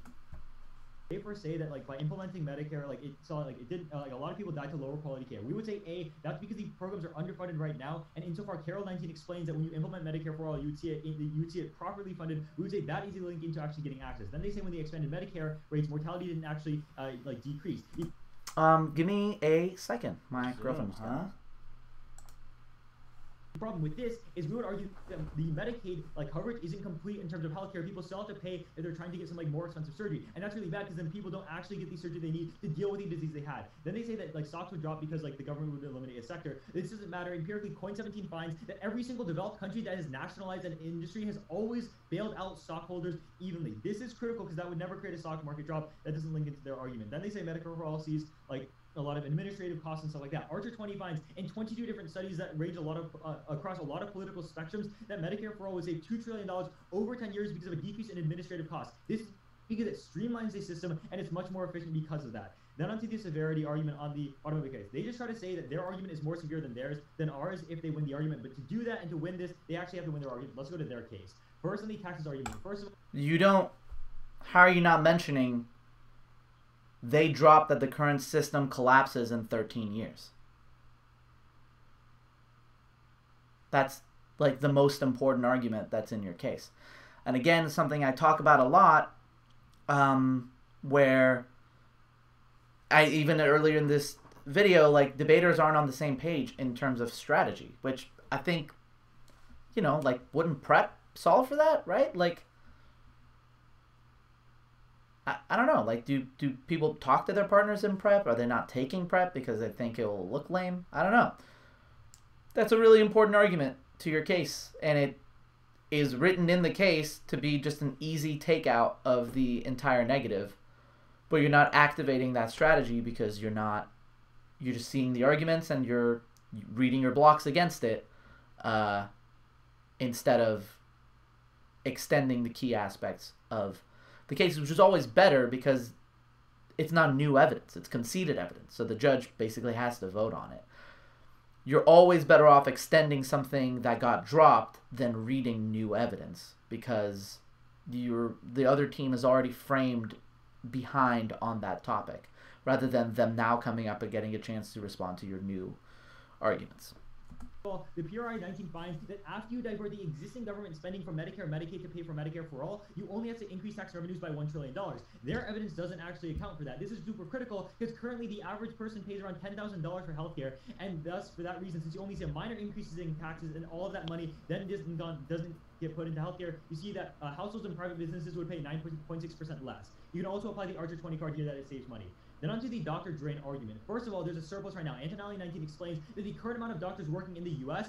is over, we have a surplus of 160,000 primary care physicians, which is super critical because we would argue the main increase in demand for doctors right now, if you were to affirm, is primary care physicians because those are the people that provide preventative care. They try to say that, it's there are a lot of them are overworked, but that doesn't matter insofar that Bethesda 17 explains that the current system slams doctors with a lot of paperwork, which causes burnout and a lot of shortages of doctors. Why they can't provide more care. So that argument's fine. It's non-unique because they're already overworked and the current system blah blah blah. But I think some necessary analysis here is look, you have to vote on their impact to this argument. So at the point where they impact this argument out to be about brain drain, and there's no link to epidemiologists coming, then it doesn't matter what the workload is because they haven't provided an impact for that. They continue that Medicare for all is uniquely positioned to address this because the revenue does not come from they're working and comes from the government instead. So the physicians can focus on preventative care while the government takes care of the bureaucracy. This has two implications. First, the preventative care rates are better, and that means for that reason you have more doctors. Let's go on to the impact level. First of all, I'm trying really hard not to be mean. Tobias, you're doing a great job. You're doing a great job, buddy. But you got to read that epidemiologists don't. There's no increase in demand for epidemiologists, so there's no link to brain drain and third world healthcare collapse and Ebola. You got to say that. The impact level is talking about a pandemic that happened when antibiotics didn't even exist, and Kim 13 finds that because internets can send information back through the internet, and for that reason child mortality is empirically lower in the other countries. At that point, they would have to prove epidemiologists leave. It's a really big one. Wait. So you did mention epidemiologists, but just in a really unclear way. Like some stuff about like antibiotics didn't exist then. And I also feel like you were probably over time because you did the debate voice where you were like, I'm over time, so I'm going to bring down my volume, but I'm going to keep saying like 15 words just to make it sound like I'm wrapping up. But really, I'm just adding like 9 more sentences. Yeah, I don't know. I think you needed a much cleaner, much more emphasized focus on there is no link between the increase in demand for general practice doctors to a brain drain of epidemiologists in the third world. That should be a really, really big focus. And it just currently isn't. It's 410. That's 410. The last response was administrative You guys paperwork. went over. You guys went like to 410 in your rebuttal as well. So No, Eli's rebuttal was 4 minutes. 403. No, We'll just What? This is not a productive conversation. Like, there's no point in arguing this, guys. Yeah. You guys ready Okay, to cross? whatever. Right.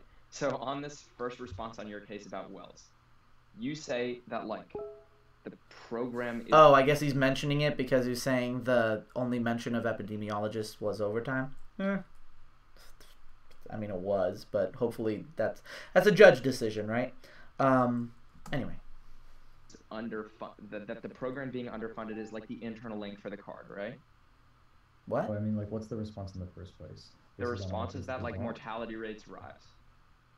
For what? Like, under what program? Oh, under single payer healthcare because there's an inability to allocate resources effectively. Exactly. So which country is that? That's the UK? That's correct? the UK. Yep. Yeah, okay, cool. So, in the past, like, 5-6 years in the UK, right, how has the UK spending changed? Is it... Who is asking the conservative? Is it question limited? here? Whose question is this? Because they're Let's look at this again. I'm pretty sure it's Eli's question. is under. Arguing this, guys. You guys ready Okay, to cross? whatever. Right. So on this first response on your case about Wells, you say that like the program is that the program being underfunded is like the internal link for the card, right? That question could have been phrased more specifically and a little bit more clearly, but either way, that's the question.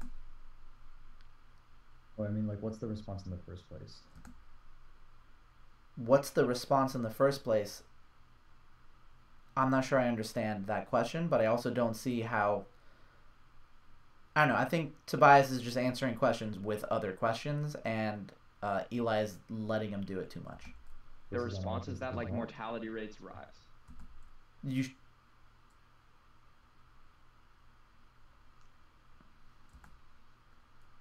So he's saying, what is the... What? For what? Like, under what program? Oh, under single payer healthcare because there's an inability to allocate resources effectively. Exactly. So which country is that? That's the UK? That's correct? the UK. Yep. Yeah, okay, cool. So, in the past, like, 5-6 years in the UK, right, how has the UK spending changed? Is it... So, okay, at this point, we've clarified the question, right? The question seems to be... It's not even a question. It was just a setup like, okay, so you talk about this, right? And now Tobias is getting to talk about the UK kind of preemptively. I don't know, kind of messy. I think that's on Eli. I think Eli needs to get his question out. Conservative? Is it limiting spending, or is it massively, like, is it increasing spending? I also don't like when people phrase questions like this, like, I have this thing that I know, but I first want to point out that you don't know it. Which, I mean, I don't know. Maybe it's effective. It's just, I don't know. I personally don't care for it. You tell me. Okay, so the UK is extremely limiting spending to their program. Carol 12 explains that the US's medical control program would limit spending, and the reason why you have less resources or like worse health outcomes when you have those like types of problems is because they are underfunded. So insofar so we you're win that the program isn't underfunded, right? You don't win this argument. Just a second, because I'm a little confused. You said how has spending changed over the last 5 years, and your card is from 2012. No, this okay. Like, let me just explain that the Carroll card talks about Canada because that's a more like long-term issue. Okay, well in then the UK, that's right? not When responsive. Boris, No, okay, yeah, but you're missing the point, right? The warrant is. So the argument we're making here is that the reason why these programs like have issues allocating resources XYZ is because they are underfunded. So because the UK and Canada have like conservative spending, right? If we win that, it's not like the US is like more sure. What is the most popular program in the United Kingdom? Most popular government program? This is another instance of like, I know this thing, but I'm gonna make you say it. I don't know. It's just not like what's the benefit of this? Like they're just gonna say you say it. So then you say, okay, I say it, and it's like, well, why didn't you just say it in the next speech? Probably because your partner isn't listening to the cross-ex and isn't going to use any of the stuff that you're setting up. But I mean, based on what we've seen so far. But anyway, it's just not effective, right? The most effective cross-ex that I've seen so far in this debate is that question about, does your 68,000 card account for all your other arguments? And at the point that that's yes, then you say, then you only get 68,000 lives saved, not 27 million plus. But that wasn't followed up on properly. Anyway. On both sides of the aisle. Huh? I mean, either way, I could just show you a the National Health Service. They haven't been cutting spending. Boris Johnson that's fine. and the Conservatives, they don't cut spending to the NHS. It's been steadily increasing over time. I will show you a graph after Crossfire that shows they have underfunded it in the past 6 years. All right, you're just asserting that part. I have evidence that says it's underfunded. All right, let's talk about your case on the theory shell that you read, or like at the top of our case. Right. Okay. So if I were a debater and like, I also feel like in cross-ex, if you're like, oh, their biggest spending thing is this thing that I'm just saying now, then it's kind of counter to your we need to provide carded evidence in order for good clash and debate, which I think is another response that was missing from like if you violate your own interpretation, then that becomes a reason to vote both teams down, or just more so a reason to just not vote on T, or on the, you know what I mean, on the theory. Okay. In the rebuttal speech, you spend roughly 1 minute and 20 seconds responding, or like reading that shell. And then in doing so, I had to spend roughly 1 minute 40 or more responding to it, all right? At that point, what stops me from reading theory in future rounds to like limit the time someone else has to respond to the rest of my rebuttal? What limits is whether there's actual abuse happening in the round. If there is actual abuse happening in the round, then please read theory. But if there isn't, don't. We think there is in this round. That's the answer to this question. Let's see how close you get, Eli. That's not what the shell's purpose is. The shell's purpose is to set norms for the activity. My goal is not for you to undercover substance. It's for you to have better evidence ethics. Sure. But again, that's not the argument we're making here, though. In terms of us being able to read an RVI, why can't we say, like insofar you have no kickback basically that's reading a bad theory argument, that's right? That's I still have 2:55. Let me ask this question. You can answer. It's right? 3:05. You started your timer early. Let me just ask the question. You can answer it. Yes, because I haven't been able to ask a question for 3 minutes. Sure. Well, yeah, because you took 2.5 minutes dodging the other question. Right. But okay, okay. So if there is no consequences for you reading theory, why not always read it and always be able to limit the time someone has in rebuttal? You can have RVIs. They've conceded multiple. You can have RVIs is not the answer to that. What? Like, basically, that's reading a bad theory. Let's hear that question again. I still have 2:55. Let me ask this question. You can answer. It's 3:05. You started your timer early. Let me just ask the question. You can answer it. Yes, because I haven't been able to ask a question for 3 minutes. Right. All right. So if there is no consequences for you reading theory, why not always read it and always be able to limit the time someone has in rebuttal? Because it also wastes my time. That's it. You can have RVIs. That's very much the wrong answer. They have conceded multiple pieces of weighing out of Eli's rebuttal. Do not let them respond in later speeches. It is conceded. That means if we win an argument on brain drain, we win the round. The weighing we're going for is A, the probability analysis that every... Wait, what? RVIs. They have conceded multiple pieces of weighing out of Eli's rebuttal. Do not let them respond in later speeches. It is conceded. That means if we win an argument on brain drain, we win the round. The weighing we're going for is A, the probability analysis that every single other single-payer country, specifically Britain, has seen massive increases in demand for... How can it be every other country and specifically Britain? Doctors from abroad and have pulled them, whereas they can't isolate a single country that's seen some increase in life expectancy, so we are more probable. Secondly, on time frame, we pulled the doctors in anticipation of demand, not once the demand has actually started. So we happen before the implementation of the bill. And third, that our number is numerically far larger because millions die versus 68,000 in their world. On substance, go to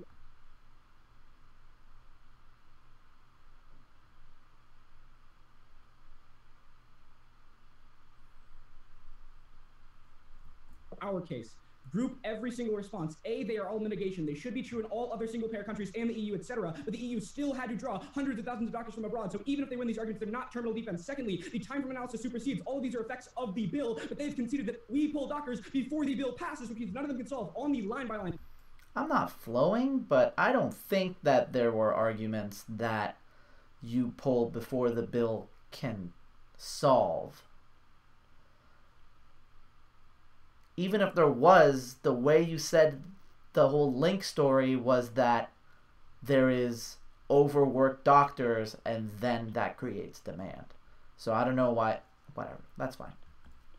Their first response is that we have a surplus. No, this is also an example of them miscutting evidence. This is we have a potential surplus, not accounting for a bunch of distributional errors, etc. They paraphrase it. But on the surplus, A, the Thomas evidence indicates specifically with doctors, 80% are overburdened, which means we don't have a surplus. But more importantly, the Bivens evidence specifically isolates for current levels of employment and health spending and finds that accounting for this surplus, we deal 2.3 million. The next thing they say is administrative work. A, the Bivens evidence specifically includes for the projection that administrative work could be made redundant and still finds we need 2.3 million. Our evidence is better than theirs. Then, on the argument of preventative care, first off, their evidence does not say it solves. It's clearly mitigatory. Second, mitigation. Thirdly, preventative care doesn't solve for decades when people have to go to the doctor less because they got the preventative care, which means in the short term, we still have to pull hundreds of thousands of doctors. At that point, the fourth response was nowhere near within time. I don't even know what it means. Our evidence isolates for the impact and finds millions die. Extend the argument. The brain drain link is very, very clean.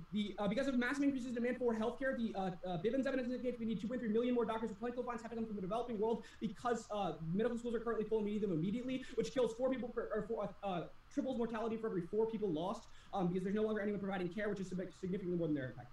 Go to the theory debate. It is very simple. They don't... You put theory on top if you're going for it, generally speaking. To counter interpretation to default to us because they have no risk of offense. But on the line by line, the first thing they say is that they can have RVIs will win the shell. The first thing they say is that we can misconstrue. No, it is significantly easier to misconstrue when you can use any words you like versus having to misconstrue by cutting out words. Second, our brackets are disclosed on the wiki and visible in cut cards, proving this is true. Third, it is substantially easier to hide misconstruction when you force debaters to read massive chunks of highlighted text during prep like they do in the email chain versus having to show them exactly what you read. I need to read 5 lines to see if any of the lines say what they say they do. With us, we send a card. If it doesn't say what we say it does, obvious misconstruction. That's why it's easier. Then they say we need abuse. A, their intentionality evidence is bad, so are multiple other cards in the email chain. I've said this earlier, check the doc. Thirdly, even if we can't approve abuse, you still drop them. We can check all of their evidence without massively delaying the tournament or being time skewed. Also, we're seeking to promote better norms for all of debate. They consider that misconstruing provides a competitive advantage, which means if we win that it's easier to misrepresent evidence in their world, you drop them. Then they say you can read more arguments. 1, paraphrasing enables you to read more arguments because you cut out warning and misconstrue while simultaneously putting together unrelated ideas from unrelated authors. This short circuits any educational benefit because we're not learning about the real world. We're learning about debate concoctions. Then extend the shell. A, when evidence is introduced in a round, must be read as full cut card, not paraphrase. B, they paraphrase. C, evidence misrepresentation gives them access to infinite article, restricted topic literature. Fairness is voters just have to vote for the better debaters. Drop the Okay, but you're not. You're restricting yourself to topical literature, right? Like, they do not say you must cut cards. So you can't be like, we choose to do this and it hurts us if not everyone else also chooses to do it. Better set better norms in the future by just instead of practice. 3 of 2. I don't know. I feel like that could have been more specific to actual abuse in the round. If you're gonna, and you gotta collapse, right? Like, I think if you're going for theory, you need to just go for the theory. You're not really extending any of the only argument is that they don't have a counter interpretation, which means they don't have any offense. I mean, they could come back from that for sure. And I think the whole point on there's a lot of not seeing the forest for the trees, which is, again, super common in not just public forum debate, but at high levels of public forum debate, where it's very line by liney, and it's like, they said this, here's our response, they said this, here's our response. And maybe that's because the judges really just look at the flow and try to look for gaps, right? There's not a lot of like actual analysis.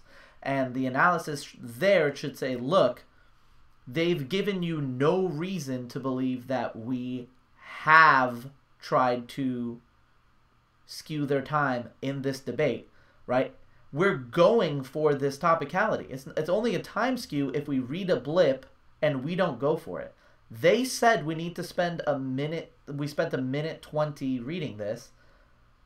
They said that they spent a minute 40 answering it. And at the point where they've given you no analysis of how that specific 20 seconds was somehow really unfair or bad for education, then there's no reason to vote us down for cheating. It doesn't matter what some team could do with a theory position in some instances if that has not been demonstrated to be what's happening here.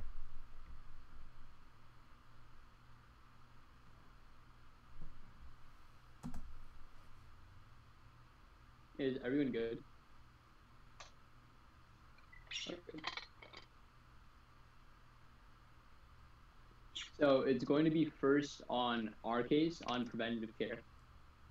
I'm just going to respond to their responses, extend the contention, and then I'm going to weigh. And then I'm going to talk about their contention on Dr. Drain, and then finally on the theory shell.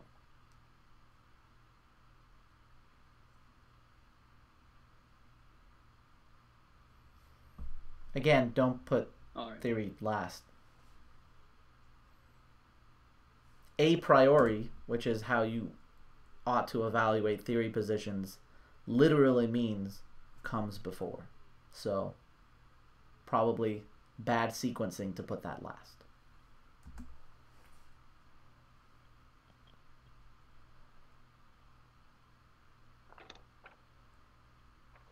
They read two things on our case. The first is that the U.S. has is better life expectancy. But Swanson gives the best evidence. It says that 29% more people live in single-payer countries, and it's holistic. Second of all, we would say the U.S. does not underfund their systems like other single-payer countries. Then, go on to our contention on preventative care. They say they win on the wing, but we would say, insofar that we can still respond to their wing, we would say that our wing is going to be, we're going to be winning on the fact that you always want group severity and magnitude, and say that policy paralysis is always going to matter the most. The developing countries' impacts may sound really big, but if countries always prioritize really big impacts, like nuclear war, but don't focus on the probability of those impacts, then we say in the long term, they're not going to be able to provide better bills. That's right. We're going to tell you why the clarity and probability of their argument is going to be really low on their case. But first, extend your contention, because Borski says that 8% of American adults receive the recommended preventive care. But when you affirm, you expand Medicare for all and give every single person care, which is why we would say that you're going to save 68,000 lives every single year, as 7 out of 10 deaths in the United States are due to chronic diseases. Second of all, that's really key, because we say we win on strength of link because they don't extend any responses to our preventive care argument. Now, we would say, even though we don't respond to their weighing in the first place, we say Toby told you in his rebuttal that we proved you that very low clarity and probability we're going to be winning. Let's go into their case. First, this is a really good example of how important being good at cross-ex is in debate, because the best argument in this round is hospital closures. Status quo is bad. The hospitals are closing. The healthcare system, the current healthcare system, will collapse in 2033. It's try or die for the affirmative to provide a better alternative that will save millions of lives that are being lost in the status quo, but also prevent the millions more that are going to be lost after we have widespread infrastructure collapse for healthcare.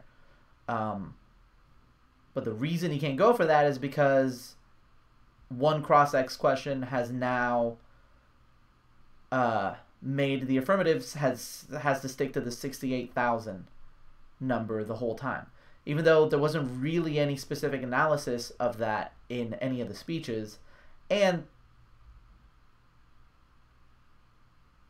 Like, that argument wasn't even made in the cross-ex. It's just, hey, is this 68,000 holistic? And the answer was yes.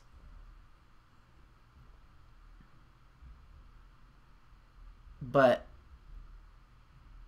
the analysis never, I don't know. It's doing work for the negative team to say, because he said it is holistic, that means that all of the harms in the status quo are now somehow, like, negated because one author's research was holistic. But anyway, the answer there could have been a lot better, and it is having significant impacts on this round, is what I was trying to say.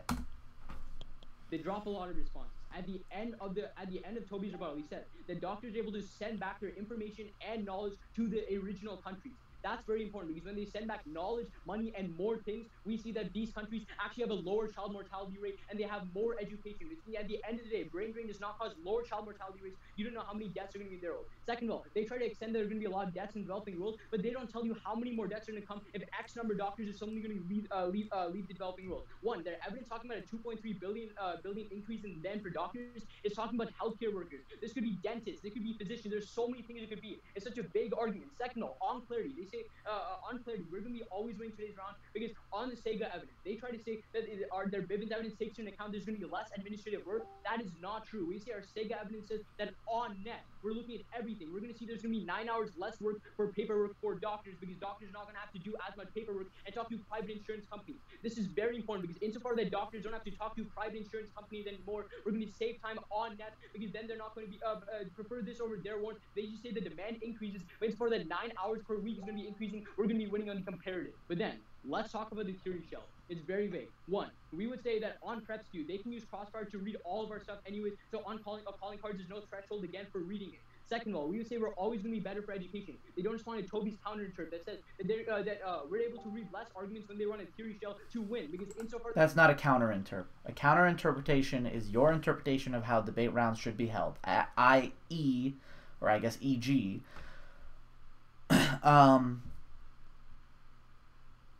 teams are allowed to paraphrase. That's a counter-interpretation. And then the reason why they should be allowed to do that is a counter-standard, but not a counter-interpretation. And that's not just using the wrong word. That has implications on how those responses are evaluated on the flow by a flow judge. Because if you don't have a counter-interp, that means a specific thing. And just saying something is a counter-interp is not the same as providing the actual counter-interp. In other words, the consequence it's having is we're kind of like, we're given the world of what the negative thinks debate should be, and then we just have why what the negative is saying isn't bad, but we don't have direct offense against here's why the interpretation that they're advocating for causes harm, here's why forcing people to cut cards causes harm. There's just here's why our world isn't bad, but without any specific explanation of what exactly you are advocating for. Are you advocating that everyone can be vague all the time about everything? Like, what is the threshold that you are defending so that you can more effectively defend it? Or the judge can at least evaluate it better. So that's why a counter-interpret is important, and why what he's talking about isn't a counter-interpret. That Toby to spend 1 minute and 40 seconds in his post to respond to the theory, it's very hard. It's not a counter-interpret, that's the time skew. So on calling cards, there's no threshold again for reading it. Second of all, we would say we're always going to be better for education. They don't respond to Toby's counter interp that says that we're able to read less arguments when they run a theory shell to win, because insofar that Toby had to spend 1 minute and 40 seconds in his poll to respond to the theory, it's very hard for us to speak. But then second of all, we have to speak a lot faster. We have to spend a lot more time.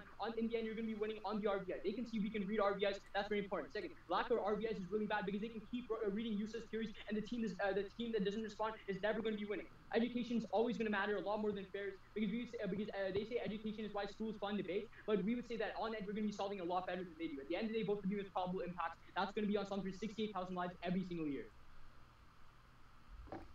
Okay, you guys ready for Grand Pro? If you have the RVI, that's an advocacy in the debate. And if you're going for it, just collapse to the RVI, right? None of the teams are really doing an effective collapse, which, like, if you're doing that in a parley round, it's like, okay, how do we talk about T for the entire 12-minute neg block? In PF, it's 3 minutes. You could spend 3 minutes on just the RVI without it being all that difficult, right? You can spend, like, I certainly spend more than 3 minutes explaining the RVI very clearly, and I think that's what you should do. If you're trying to win on that, if you genuinely believe that you deserve to win this round because they read this theory position against you, then spend 3 minutes explaining that. There certainly wasn't a lot of ink on the RVI, and it's a one-shot kill for the Aff, which the Aff never gets.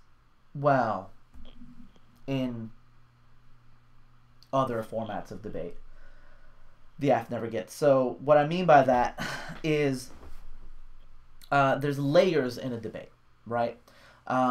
Let's say it's a parley debate and it's about, like, we should get a dog.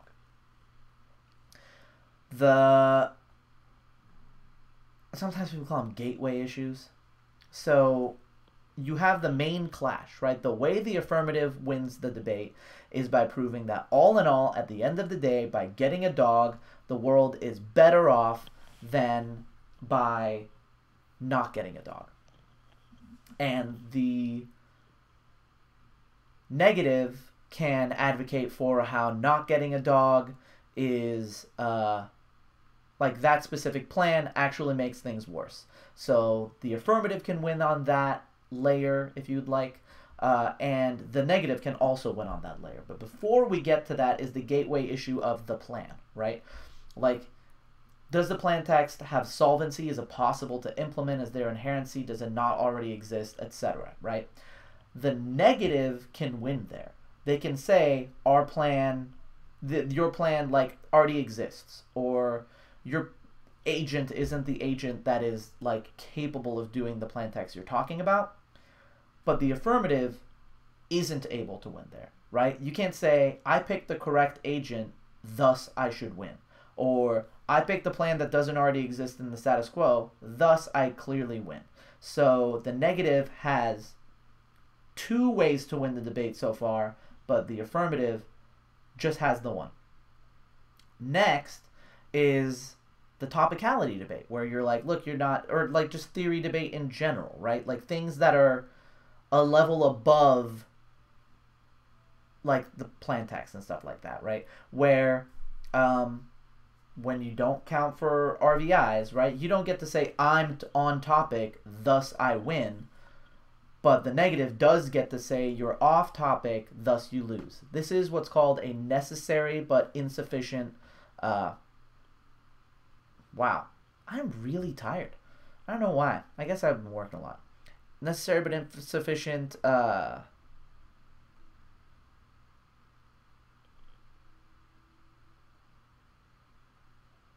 Something. But the whole point of it is that, yeah, it's necessary in order for the affirmative to win that they prove X, but proving X is not sufficient for them to win. So an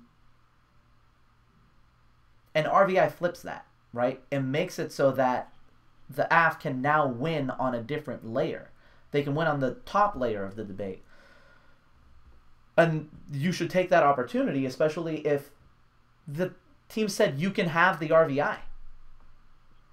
Right? At the point where they said you can have the RVI, and if you prove the RVI, you win the entire debate, right? That puts you in a scenario where you're like, okay, do I have faith that I can win on this RVI? If so, then 100% the best strategy is to only talk about that RVI for 3 minutes. If you don't have faith that you can win on the RVI, then don't waste any time talking about it. The only reason to talk about the case and the RVI is because you think you might be able to win on the RVI, but you're too scared to commit.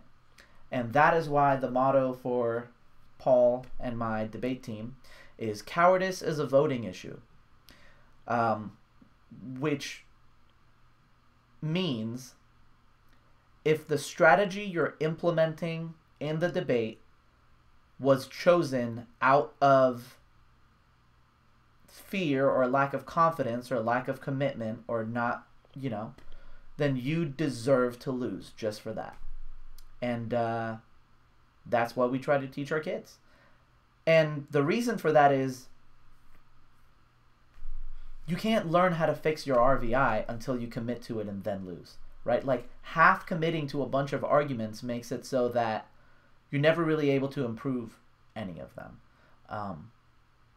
So, for example, like learning how to collapse properly is really difficult because not collapsing at all, you have many arguments and you're talking about all of them for the whole debate, is not strategically great.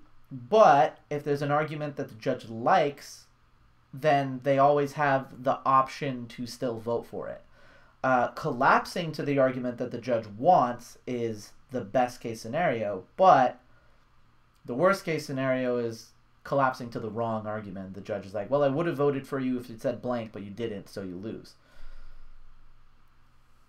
So a lot of people will stay in that inoptimal first step because in order to reach the best case scenario, you have to pass through a phase of being worse at it. Or collapsing to the wrong thing and losing, right? But that's worth it. Collapse to the wrong thing, lose a bunch of rounds, and get better. And win way more rounds when you finally get really good at the collapse, or really good at collapsing to theory, or the RVI, or whatever, right? And you ultimately need to be goal-oriented. You can't go to every tournament of your career with your only goal to be to win that tournament. You need to have long-term goals, which is something I talked about in another video, and you need to think of everything that you are doing as being in service. Actually, did I make the goals video? I might not have. I got really busy. Whole point is that everything you do in your debate career should be aimed at a long-term goal, and short-term goals are only useful insofar as they help you reach your long-term goal. And if you don't have a goal, you end up just kind of like going from tournament to tournament, kind of trying your best and winning some and losing some. But when you have goals, you're able to lose in ways that are productive. If you don't have a long-term goal, you just lose. But if you have a long-term goal and that involves being able to collapse on RVIs and win, then collapsing on RVIs, losing, getting that ballot is conducive to your long-term goal of being able to collapse on RVIs and win. Thank God for the bottom skip feature, because I'm sure this is going to be like a 3-hour video. Mm-hmm. Can I take the first question? Yeah, go ahead. The extension of the administrative paperwork argument is that they save 9 hours on that, right? It's combined with that and the fact that given there's an existing surplus of doctors, they're just burdened by administrative work. We would argue that the 2.3 million increase in healthcare workers is not accounting for that. So the argument is just that they save time and administrative work, right?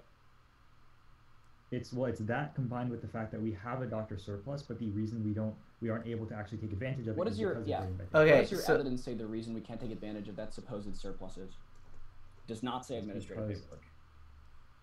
Yeah, exactly. But you guys say that they are overburdened by they are overworked right now, and we tell you the reason they are overworked is because of paperwork. If you can read your evidence warrant for it, that would be reasonable. But if you don't read a counter warrant and you just drop the argument, it's not a reasonable response to make now in Grand Cross. Well, no, I'd be happy to read the counter warrant that your evidence gives, which is that it's a distribution error, has nothing to do with administrative paperwork. So this is another example of misconstruction, where you're saying the reason why there's a supposed surplus, but it's not actually a surplus, is administrative paperwork, but your evidence doesn't indicate that at all. The Tessega card is really specific in saying the reason why doctors are overburdened right now and there is burnout is because of the fact that we have long hours of paperwork. Yes, right? but your evidence that's the main reason. Again, given that's the main reason that the doctors aren't able to work at full capacity, that's the argument we're making. This is reasonable to argue if you read this in summary, but if you drop the argument in summary, you can't come and make a new response in Grand Cross. No, I didn't drop the argument in summary. Right, can I ask a question? Because we're halfway through Cross. Yeah, I mean, nothing against any of these kids. They're all my hero. But yeah, I think what Tobias is doing in this instance is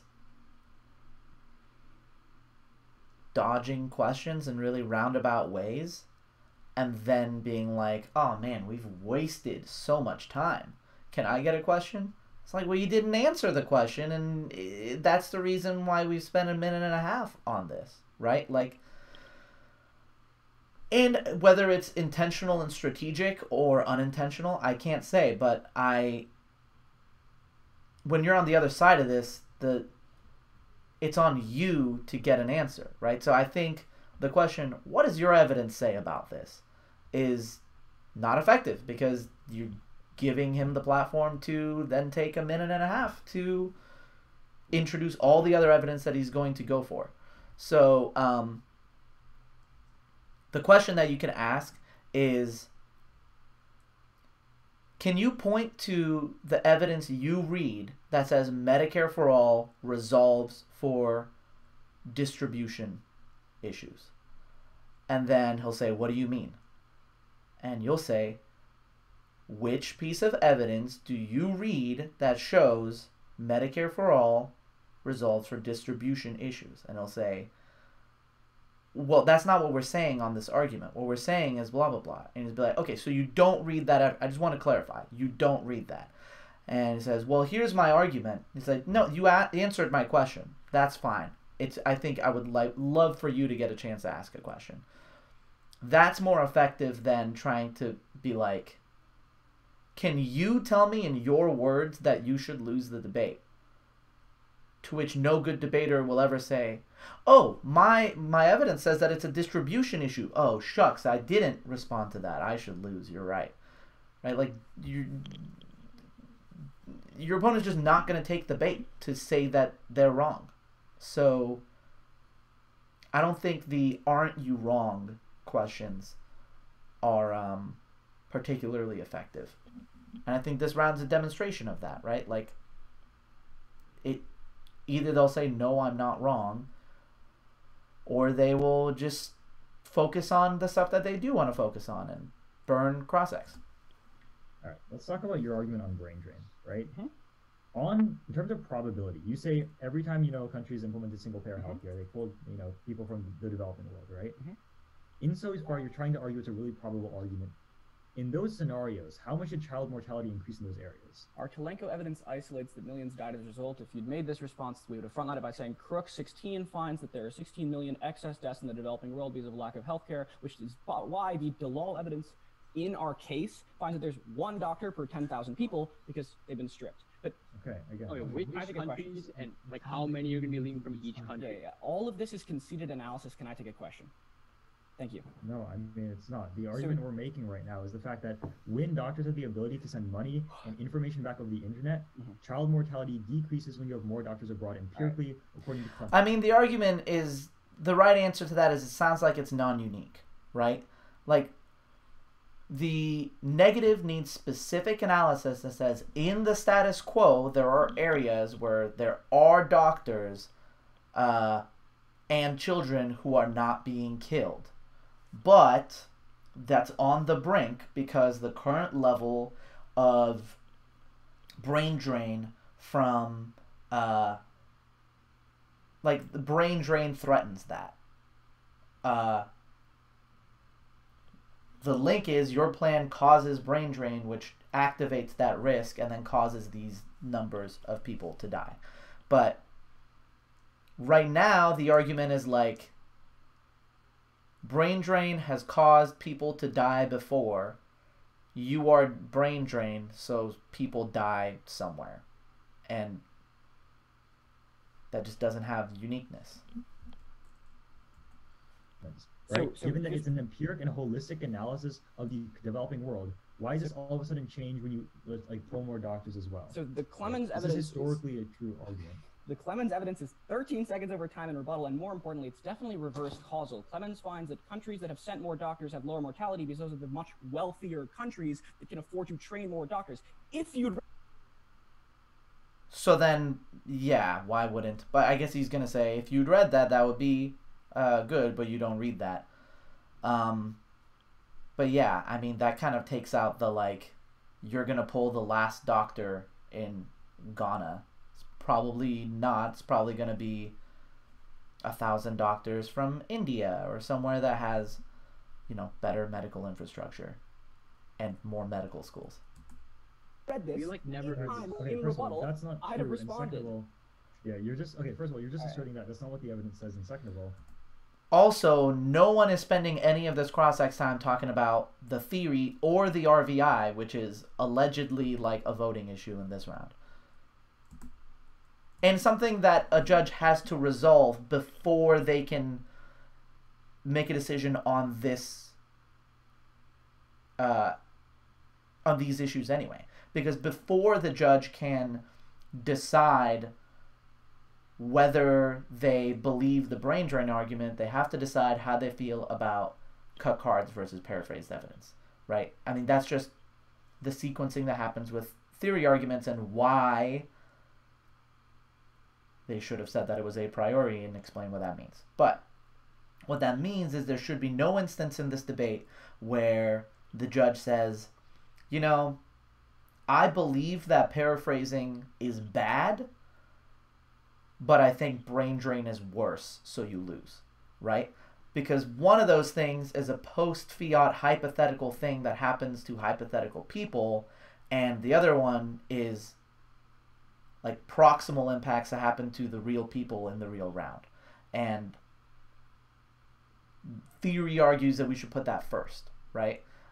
So it should never be the case that you won the time suck argument and that the other team was unfair to you, but you dropped this thing.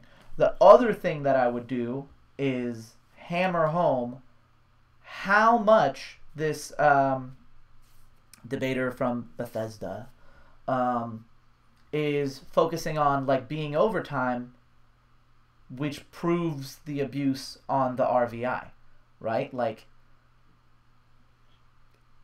that would prove the impact that 20 seconds had. Like, look, you caused us to spend 20 seconds on this debate that you didn't have to, and as a result, some of our arguments that you concede would have taken out your case came, in your words, 13 seconds late. And that proves how you are cheating in this debate, or how you are unfair or bad for education. I think the negative debater speaking is a really good debater, and I think he's probably doing his job the best of everyone I'm seeing in this round. So I guess that's probably why most of my analysis is framed around how people should be answering it. It's not that he's the most wrong, it's that everyone else's answers to or extensions of his speeches are like frustratingly, like, not frustratingly, everyone's learning and I'm happy to witness that, but they're just, it's not there yet. That's not to say that he's the best debater in this round necessarily. There's lots of issues that I have with his case and positions he's ran and stuff like that. I'm not going to pick any favorites. But anyway, that's my... Man, I'm really rambling today. You guys enjoy this? I don't see... Okay. Yeah, this is just dropping summary. Okay. I think that's cross, is it? Alright, that's all the prep we're going to use. For clarity, the order is going to be starting on the shell, then our case, then weighing. Is everybody good? Okay.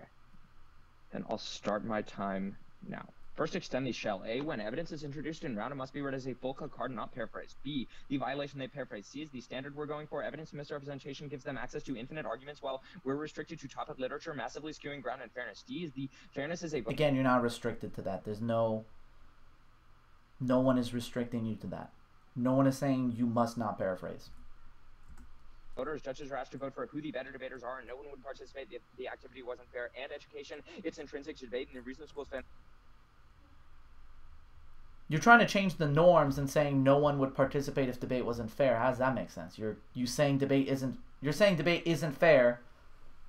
The fact that it's not fair is the norm, and I am competing in debate, right? Like, usually when you say the people wouldn't compete in it, you're saying you're establishing a bad norm that would cause competitors to no longer compete.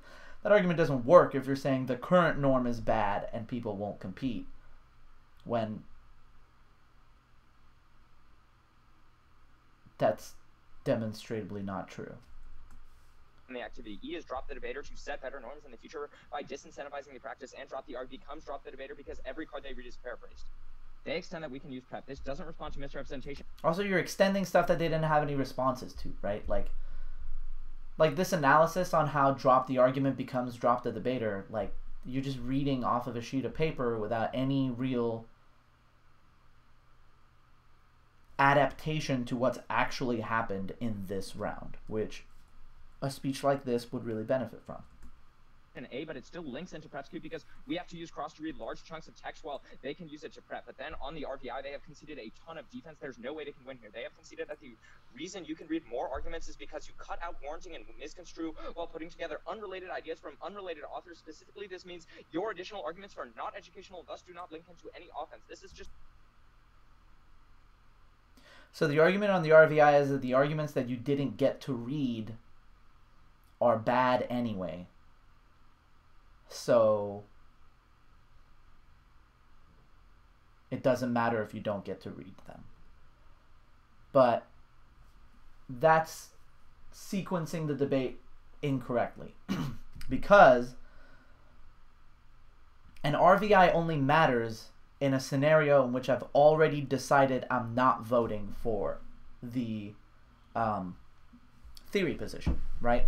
There's no scenario in which I believe the theory, I'm gonna vote on theory, but then there's an RVI that's like, oh, now I'm actually gonna vote on the theory I agree with, but the team that ran it loses. An RVI only functions when the judge isn't voting on that theory, and they say, if you don't like this theory, then the team that ran it loses. So how does this mess up the sequencing? The reason it messes up the sequencing is the only scenario in which I'm considering the RVI in the first place is when I have already decided that I don't think these arguments are bad. So the argument that your arguments are bad anyway is messing up the sequencing. And that's kind of a tricky thing for some people to get with theory debate. So I'll explain it with topicality. Let's say that in this debate, the affirmative runs that we should pass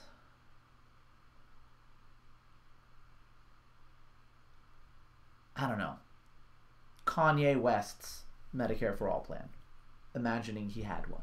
That is called Medicare for All, but is a completely different thing. Or maybe it's not even called Medicare for All. Maybe it passes healthcare plan. That's called, I don't know, college dropout was good.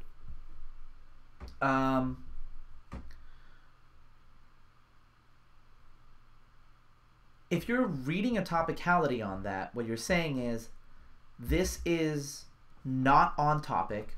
If you agree that it's not on topic, they lose automatically. When you then move on to your arguments, you should not be reading answers to why Bernie Sanders' Medicare for All program is bad. Because if I believed that Bernie Sanders was the topic that we're talking about, then you would already win on the theory sheet.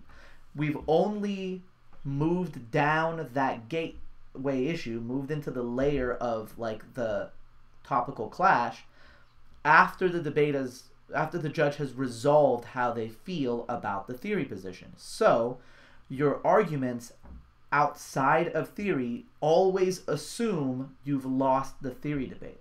So in that instance, your like counter contentions or DAs or whatever need to be engaging with Kanye West's plan, because the only way that the judge cares what you say on that part of the flow in the first place is if they believe that Kanye West's plan is what we should be talking about, which is another important reason to talk about theory arguments first in your speech. That way you can say, look, we don't think this is fair, we don't think this is topical, blah, blah, blah, vote them down just on this. But if you don't buy that for whatever reason, we're going to have the debate. And that keeps that straight. You're not mixing the levels here, which is what's happening, because the answer that your arguments are useless because they're still paraphrased, so it doesn't matter how many you didn't get to make, is predicated on an assumption that the theory wins, and if the theory wins, we wouldn't be looking at this part of the flow anyway. Another reason why it's a prerequisite to substance debate, because if the debate they're advancing through this model is neither fair nor educational, it doesn't matter. So yeah, theory comes first. Then on the substance. On our case, group every response they make. They have conceded that to avoid any shortages when Medicare for All arrives, we pull doctors immediately, which means they can't access decreased paperwork or increased preventative care. Additionally, they concede that these responses are wholly mitigatory because they should have happened in EU countries, but those countries still had to draw doctors. On the surplus, the Bivens evidence says accounting for current levels of spending and employment, meaning even if there is a surplus, we still need 2.3 million doctors and nurses on top of that. They say it says healthcare workers. Bivens isolates doctors and nurses 2 lines down, and this is new in second summary, which is unfair. Secondly, the warrant for the surplus and their evidence is distribution of doctors geographically, not paperwork. On paperwork, they have conceded that Bivens accounts for the projection that administrative paperwork could be made redundant, and then finds that we need 2.3 million doctors. Again, our evidence is better. Then on the turn, it was over the time. Don't evaluate it. It skews our fairness because we stay within speech times. Extend the argument. What Bivens tells you is that we need 2.3 million doctors to cover increased demand for care. And Chulenko said that the American medical school system is full, so we have to pull them from the developing world, which is tragic because Chulenko terminalizes that losing 4 doctors per 1,000 people triples child mortality, killing millions. This is conceded to be the most probable impact because it's happened in 17 other countries, and outweigh on magnitude because it's millions versus 68,000. It's a very clean neg ballot. It's not. It's not that it's not a neg ballot. It's just that it's in no way clean. Is anyone not ready? Especially when we relink into the RVI again. First, on the theory shell, they try to say that you would limit the time in Crossfire that you would be able to read evidence, but it doesn't really matter insofar you still have time in Crossfire to read the evidence. And we would argue in terms of increasing education, it's more important, because given that you can't even read enough arguments in rebuttal to actually respond to their case, it's not educational at all, because then you're just stuck debating this theory shell that doesn't have any value in the round. At that point, we would argue that we would win the RVI. They try to say, oh, by cutting out warranting, like the arguments are not as legitimate, but it doesn't matter. In debate, you still need warrants, so it doesn't allow you to just cut out warrants from cards. You need to extend a warrant that is attached to the card in debate. It's just fundamentally how it is. At that point, we would read our counter-interp that says, in rebuttal, I'm forced to read less arguments because I have to respond to the theory shell. At that point, it's less educational. And we would say the education is the reason people debate, not for the fact it's fair. Again, just to clarify, that's not a counter-interp, that's an RVI. It's a reverse voting issue. The reverse voting issue is that you're forced to answer stuff and then you have drops and stuff. The counter-interpretation is paraphrasing is allowed. debate and like you do debate because it's educational and it's beneficial for your education. At that point, we would win the RVI because you would want to drop them because it just allows them to read these blippy arguments without actually ever being like punished. And for that reason, you should just drop them for reading. And again, this is all generalized too much. It allows them to do this, it allows them to do that, but you want to focus on proven abuse, which you have in this round. They've conceded. They say themselves that they caused a 20-second trade-off, and then they got out of a bunch of our arguments that took out their case by saying it was 13 seconds overtime. So they've conceded that if I didn't have to spend 20 seconds more than they did, I would have had arguments that would have been useful to me in this debate. That's the RVI. So, yeah, don't talk about hypotheticals that could happen. Talk about what actually happened in this round. Frivolous theory. At that point, let's go to our case. They just clean drop this and try to outweigh it. So the way we should win on the policy paralysis weighing that Ari extends in summary. The policy paralysis explains that when you have these super large, vague, but large magnitude impacts, the U.S. government would only look to like nuclear war impacts every time they pass a policy, which is why they would just never pass policy in the in that sense. This is really critical because that means we need to emphasize clarity and probability in this round. This is crucial because Lemon Swaney explains that 68,000 people die every single year because they don't afford healthcare. And for those reasons, when you affirm and implement Medicare for all, which is free. Like, that's not the argument you should have been left with. The argument you should have been left with is they have conceded that the current healthcare system will collapse in 13 years, which means it's try or die to replace it with something better in the meantime. But yeah, hopefully you recognize that. Healthcare, those 68,000 people will survive every single year. You're saving 68,000 lives. Let's go to their case. The issue on this is on clarity.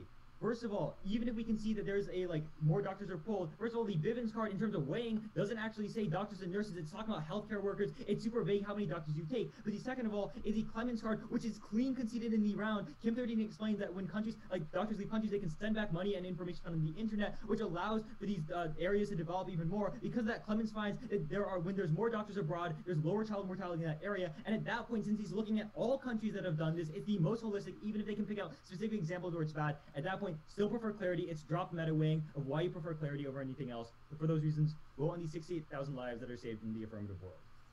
Good round. Good round, y'all. It's up to both teams for getting here.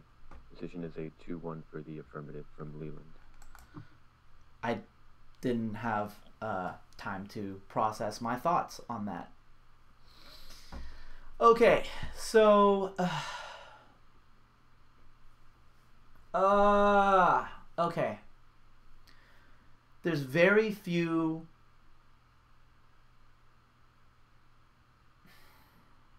there's no clear presumption in public forum debate. In a, let's say, parley debate, it's the affirmative has the burden of proof.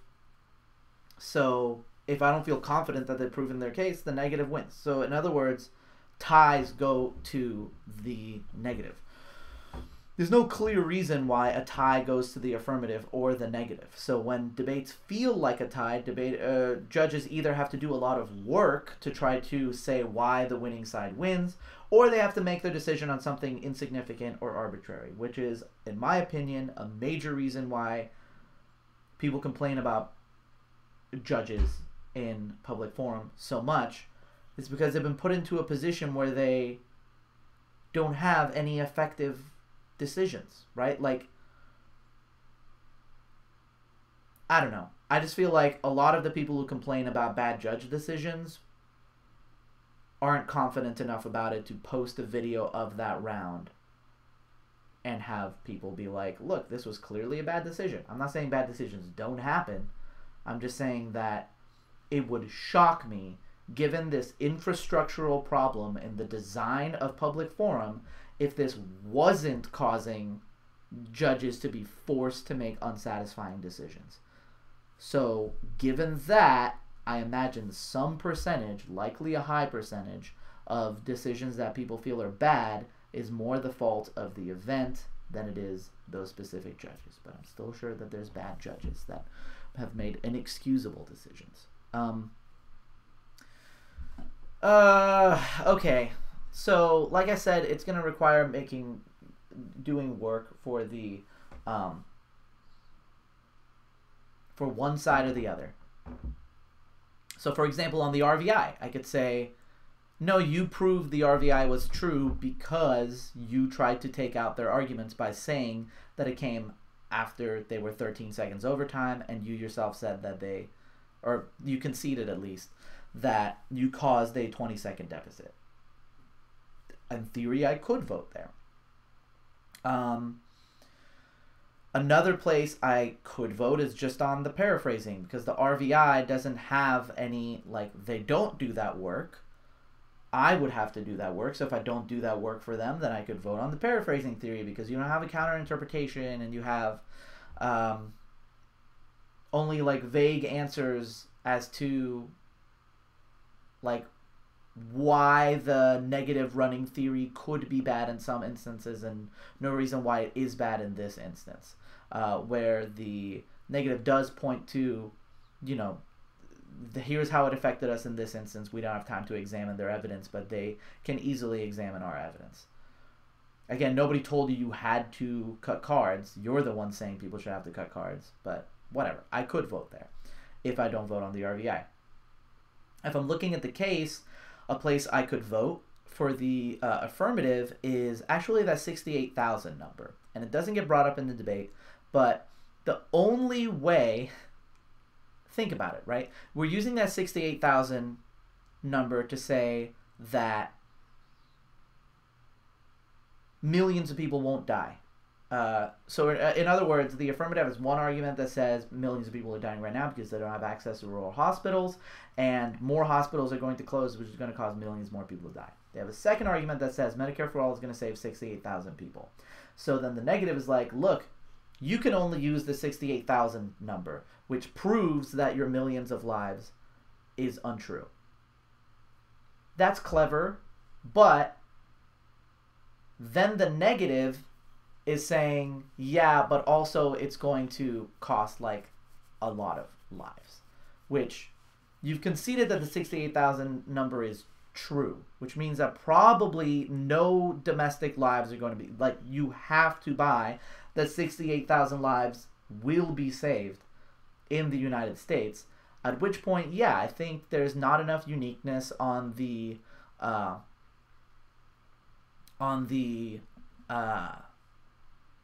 brain drain argument that gives me probability of the same confidence level that 68,000 kids are going to die from, I don't know, whatever it is that they're going to die from in wherever they're going to die.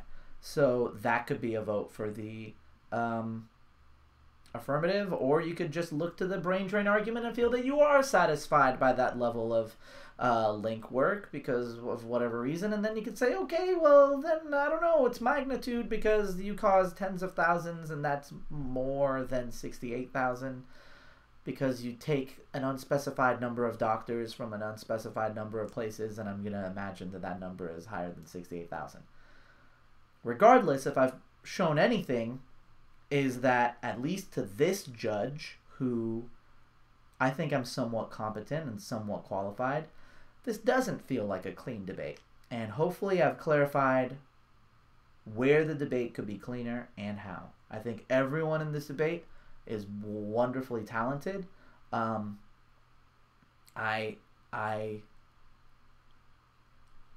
wish the best for all of them, and I hope that they have a wonderful life, and that if they watch this video, they feel that I've been constructive and not mean, because I don't want to be mean. I want to be constructive and helpful.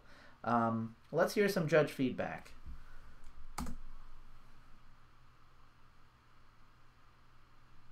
I will go first because I squirreled. I really negative is ahead on all of the issues in the round. I look at the theory debate first.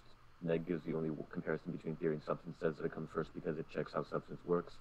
I hear Neg's warrants are that paraphrasing lets people misconstrue arguments and misrepresent them, whereas Neg is limited to topic ground because they cut cards. I don't hear any substantiated response to this in the summary or final focus, except a new thing from the summary that we can use cross to read cards, which is responded in the summary, in the neg final focus, because of course it was new in second summary. Aff final focus responses to this aren't really sufficient, just saying that like you still have time to cross to read it, which is essentially just extending it through ink. Plus, I don't see how this checks back on the neg argument that about ground, like, right? Even if you can read their evidence, it's still evidence that is outside of the topic area that the neg is limited to. I then, buy the rest of the shell that was extended. I don't think that neg is doing a good enough job on this RVI / counterinterpretation debate either. They say you can read more arguments. Neg has a response in summary saying you can read unrelated things that is not improving education, which is extended in final focus, and Aff just extends straight through ink.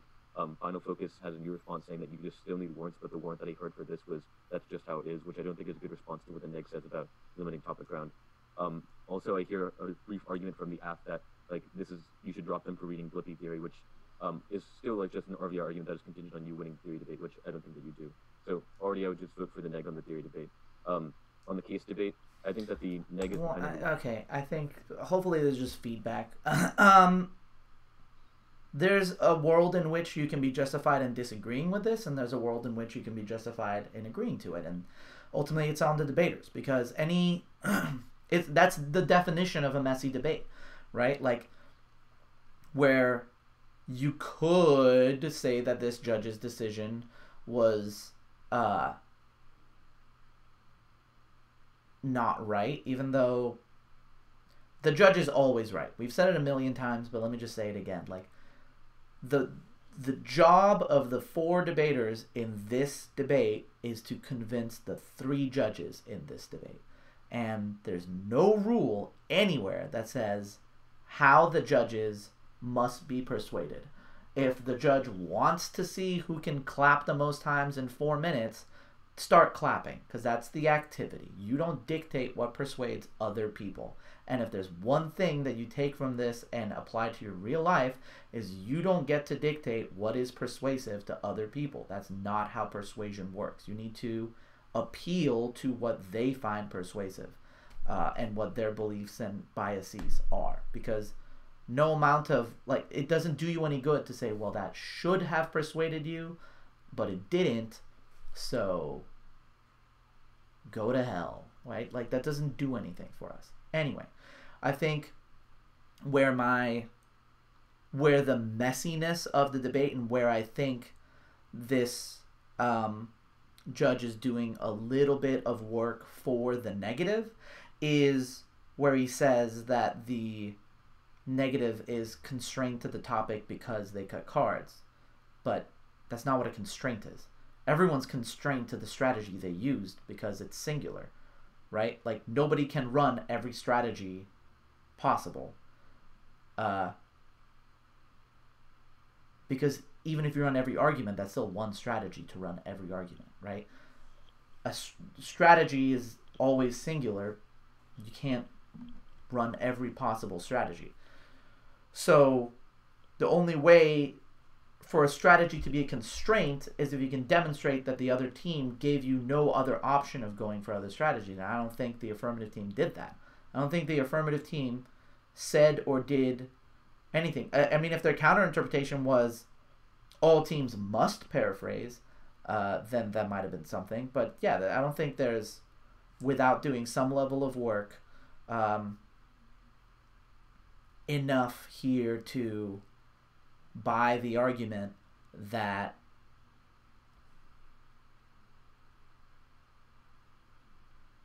the negative must have, like, had no choice but to do this. With that said, maybe this is an example of doing no work, and in this case the neg read theory and the affirmative wasn't as good at answering theory, which means the neg won, regardless of really what the substance says. Strictly from a competing interpretations view, which is a fair decision, definitely. Weighing, which is, higher order. The 5 weighing mechanisms from the neg and second rebuttal go completely conceded in the Aff rebuttal and just say they have to win the argument. And I don't think it's very nice of the Aff to come back in the second summary and say, just kidding, we're going to respond to these. The new weighing mechanisms, I think the problem with the neg Aff's meta weighing, where they say prefer policy paralysis is that, one, you're not doing enough comparison for why you do win the weighing mechanism you say is more important. Even if you believe clarity and probability is more important than magnitude, I don't see that you win clarity or probability, especially because the Neg has read a reason why they have higher probability that every other country had increase in doctors, whereas you don't have any empirics for your side. So even buying your framework, I would vote on the Neg. But also I don't believe that you do enough warranting for why policy paralysis is the reason I prefer clarity or magnitude or stuff. And additionally, I think that this clarity thing was kind of just a vehicle for you to read new responses in the second summary, which I felt like a lot of the stuff on their case was. You reading new indexed dividend, for example, which was kind of construed as an issue with clarity, which I think is a little bit late to be making case responses. And then additionally, I also question how strong your clarity is when the final focus explanation of the case was just people get healthcare and 68,000 don't die. So especially compared to the Neg, which has clean extensions of their case and the warranting for it, I would still vote for the Neg under the weighing mechanism that the Aff gives. But I don't have to evaluate those because the Neg's weighing mechanisms are read in second rebuttal, conceded, and extended in 2 speeches. So I would look to the Neg case first, where I think that the top-level responses that the second summary puts on the Aff defense is, will not only go conceded in the Aff summary and final focus, but do take out whatever response the Aff says. And I think the one thing the Aff kind of has going for them is this thing about sending back information and knowledge, which is over time. Paradigm explicitly says I don't float overtime things, and the Neg final focus anyway gives me a reason why I shouldn't evaluate overtime things. Plus, it's not weighed, right? You're not giving me comparisons for why this is a better way to vote than what the Neg's warranting was. You're just saying I have a contradictory point without telling me why I prefer it. At that point, I'm still going for this tripling of child mortality thing from the Neg, which is the most weight impact in the round, the only thing that has explicit comparison in the round, and is the cleanest link chain in the round. Especially given that I would even hesitate to vote on the explanation of the Aff case that we get in the final focus about just vote for me and 68,000 don't die. Okay, so there's some things in this decision that I don't necessarily isn't how I would vote. For example, I don't consider a weighing mechanism dropped if someone adds a opposing weighing mechanism, right? Because yeah, you haven't given me a reason why that's bad, but you have given me something else to consider. So you can't just say, and thus I have no reason except I have no reason not to believe that this is the best weighing mechanism, which they introduce another weighing mechanism. I think that responds, but that's kind of a very small, minute thing. This is a great, very well informed, very well thought out, very carefully worked out decision. And it's the squirrel, which demonstrates why messy debate is bad and why you want to collapse 2 issues. If you collapse to one question every judge has to debate on, then you're way more likely to get all of them to say, you're right, you do win that one question, or all of them to say, no, I don't think you won that one question. Rarely you'll have a judge to be like, look, here's why I think that, but that'll always seem very outside, doing work for the debaters. But when you have arguments kind of all over a place, you have everyone's going for basically all their arguments and the theory and the RVI, you get a bunch of judges that make a bunch of different decisions. Judges tend to make the easiest decision available to them. And you can hear that in the last decision where you're I don't evaluate these things because I don't have to. Most judges, at least, make constantly the easiest decision available to them because they're not trying to live out their debate heyday where they can prove how good they are at debate by how sophisticated their RFDs are, which is why first year out judges kind of drive me crazy. But every judge will make that easy choice a different way. The more potential ways for the judge to decide on a round, the more chaos you're introducing into the round and the more random you make the outcomes. But if you can make it look, this comes down to this issue. If you believe us, then vote for us. And if you don't, vote against us. That makes it so that every judge will focus a lot more on one thing. And if they buy that framing and your argument, then you're probably going to pick up all of those judges. Maybe they buy your framing but not the argument, or they don't buy your framing and then they have to find something else to vote on. But collapse is always going to be an effective tool when done well, and in order to get to a point where you can do it well, you have to suffer through a point where you're doing it badly. So that's how you saw the round, and I go to Neg. I'm gonna go really quickly, if you don't mind, and just say I'm a lay judge, and your spreading, basically, Neg, just was very difficult for me to follow, and all this flow lingo and all just was not easy for me, and I just honestly couldn't even put down your contentions. And I know you've had a lot of good responses, but I had to literally go to all your cards and, you know, look at your whole line of reasoning and all, and for a lay judge, that's just too overwhelming. So sorry for that, but you're great speakers, and unfortunately I had to give it to that. That is 100% a valid decision, and if I was on this panel and this judge made it clear before the round that she is the lay judge, and those debaters decided to knowingly debate in a way that didn't give this person real access to the round, then I would vote them down with her, even though I could keep up. Public forum relies so deeply and fundamentally on the charity and goodwill of people like this who allow for the activity to exist by giving up their time.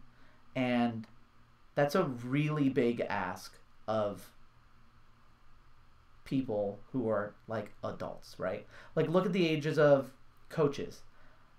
How many coaches are above the age of 30 and don't have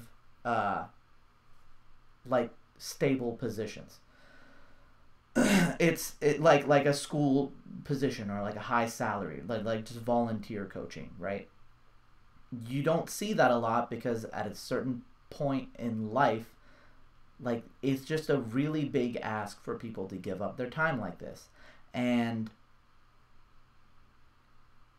to make that person have wasted that time and gotten nothing out of the time that they generously donated, I'm never okay with. Yeah, and I don't like to see stuff like this in debate. I don't want this to be the activity that I build my career around if this is the experience that someone we've invited into our community has. Let's hear the next judge's decision. Sorry. Don't say sorry. You made the right call. Good job on that. No. This was a close debate. I could have saw myself voting either way, either time, so good job on that. If you see yourself voting either way at any point, then it was probably kind of messy, but it's a very nice thing to say. It was also class generated. I ended up voting affirmative overall because I do not think that there was a substance of this debate that was preferable or an offensive reason why I should reject the affirmative, or why the affirmative creates a world that would be bad for debate at hand. And in order to win that theory argument, you have to prove that the affirmative does something that will make debate net bad. I am very persuaded by the affirmative's last summary that says that we are not making debate bad because evidence is something that actually incentivizes us to become better debaters, better researchers, for us to explore the world. But also, there are claims inside of every piece of evidence that we make, but also every argument that we make, and claims are supported by what? Warrants. Which means that I'm very persuaded by the affirmative's reason for why the theory should not be preferred over substance. So not granting you that theory, that means that after I grant them that, you know, your theory doesn't really have any impact to it, there's no reason to prefer the theory. I then look at the substance of the debate. in terms of the substance, I find the So I think that answer on theory is very well thought out, very substantive, and absolutely right. So was the other one. I mean, it's just, that's what happens when you have messy theory debate. You make a path to victory for each person, and the judge picks which one they want to follow. So yeah. To be extremely persuasive. There's no offensive reason to project the affirmative, so I end up voting it. Yeah. Yeah, that's kind of to the point.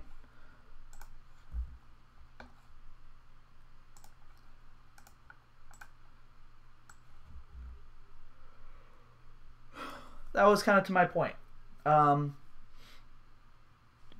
Hopefully that was useful. Good job to everybody in the round, right? Like, just because you had a messy round doesn't mean that you're not an accomplished and great debater. It just means that you haven't turned the corner to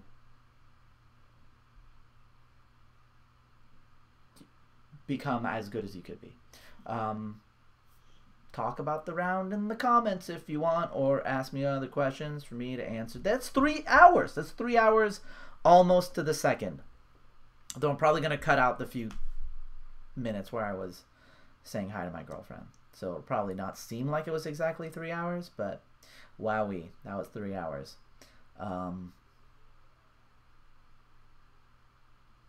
Goodbye.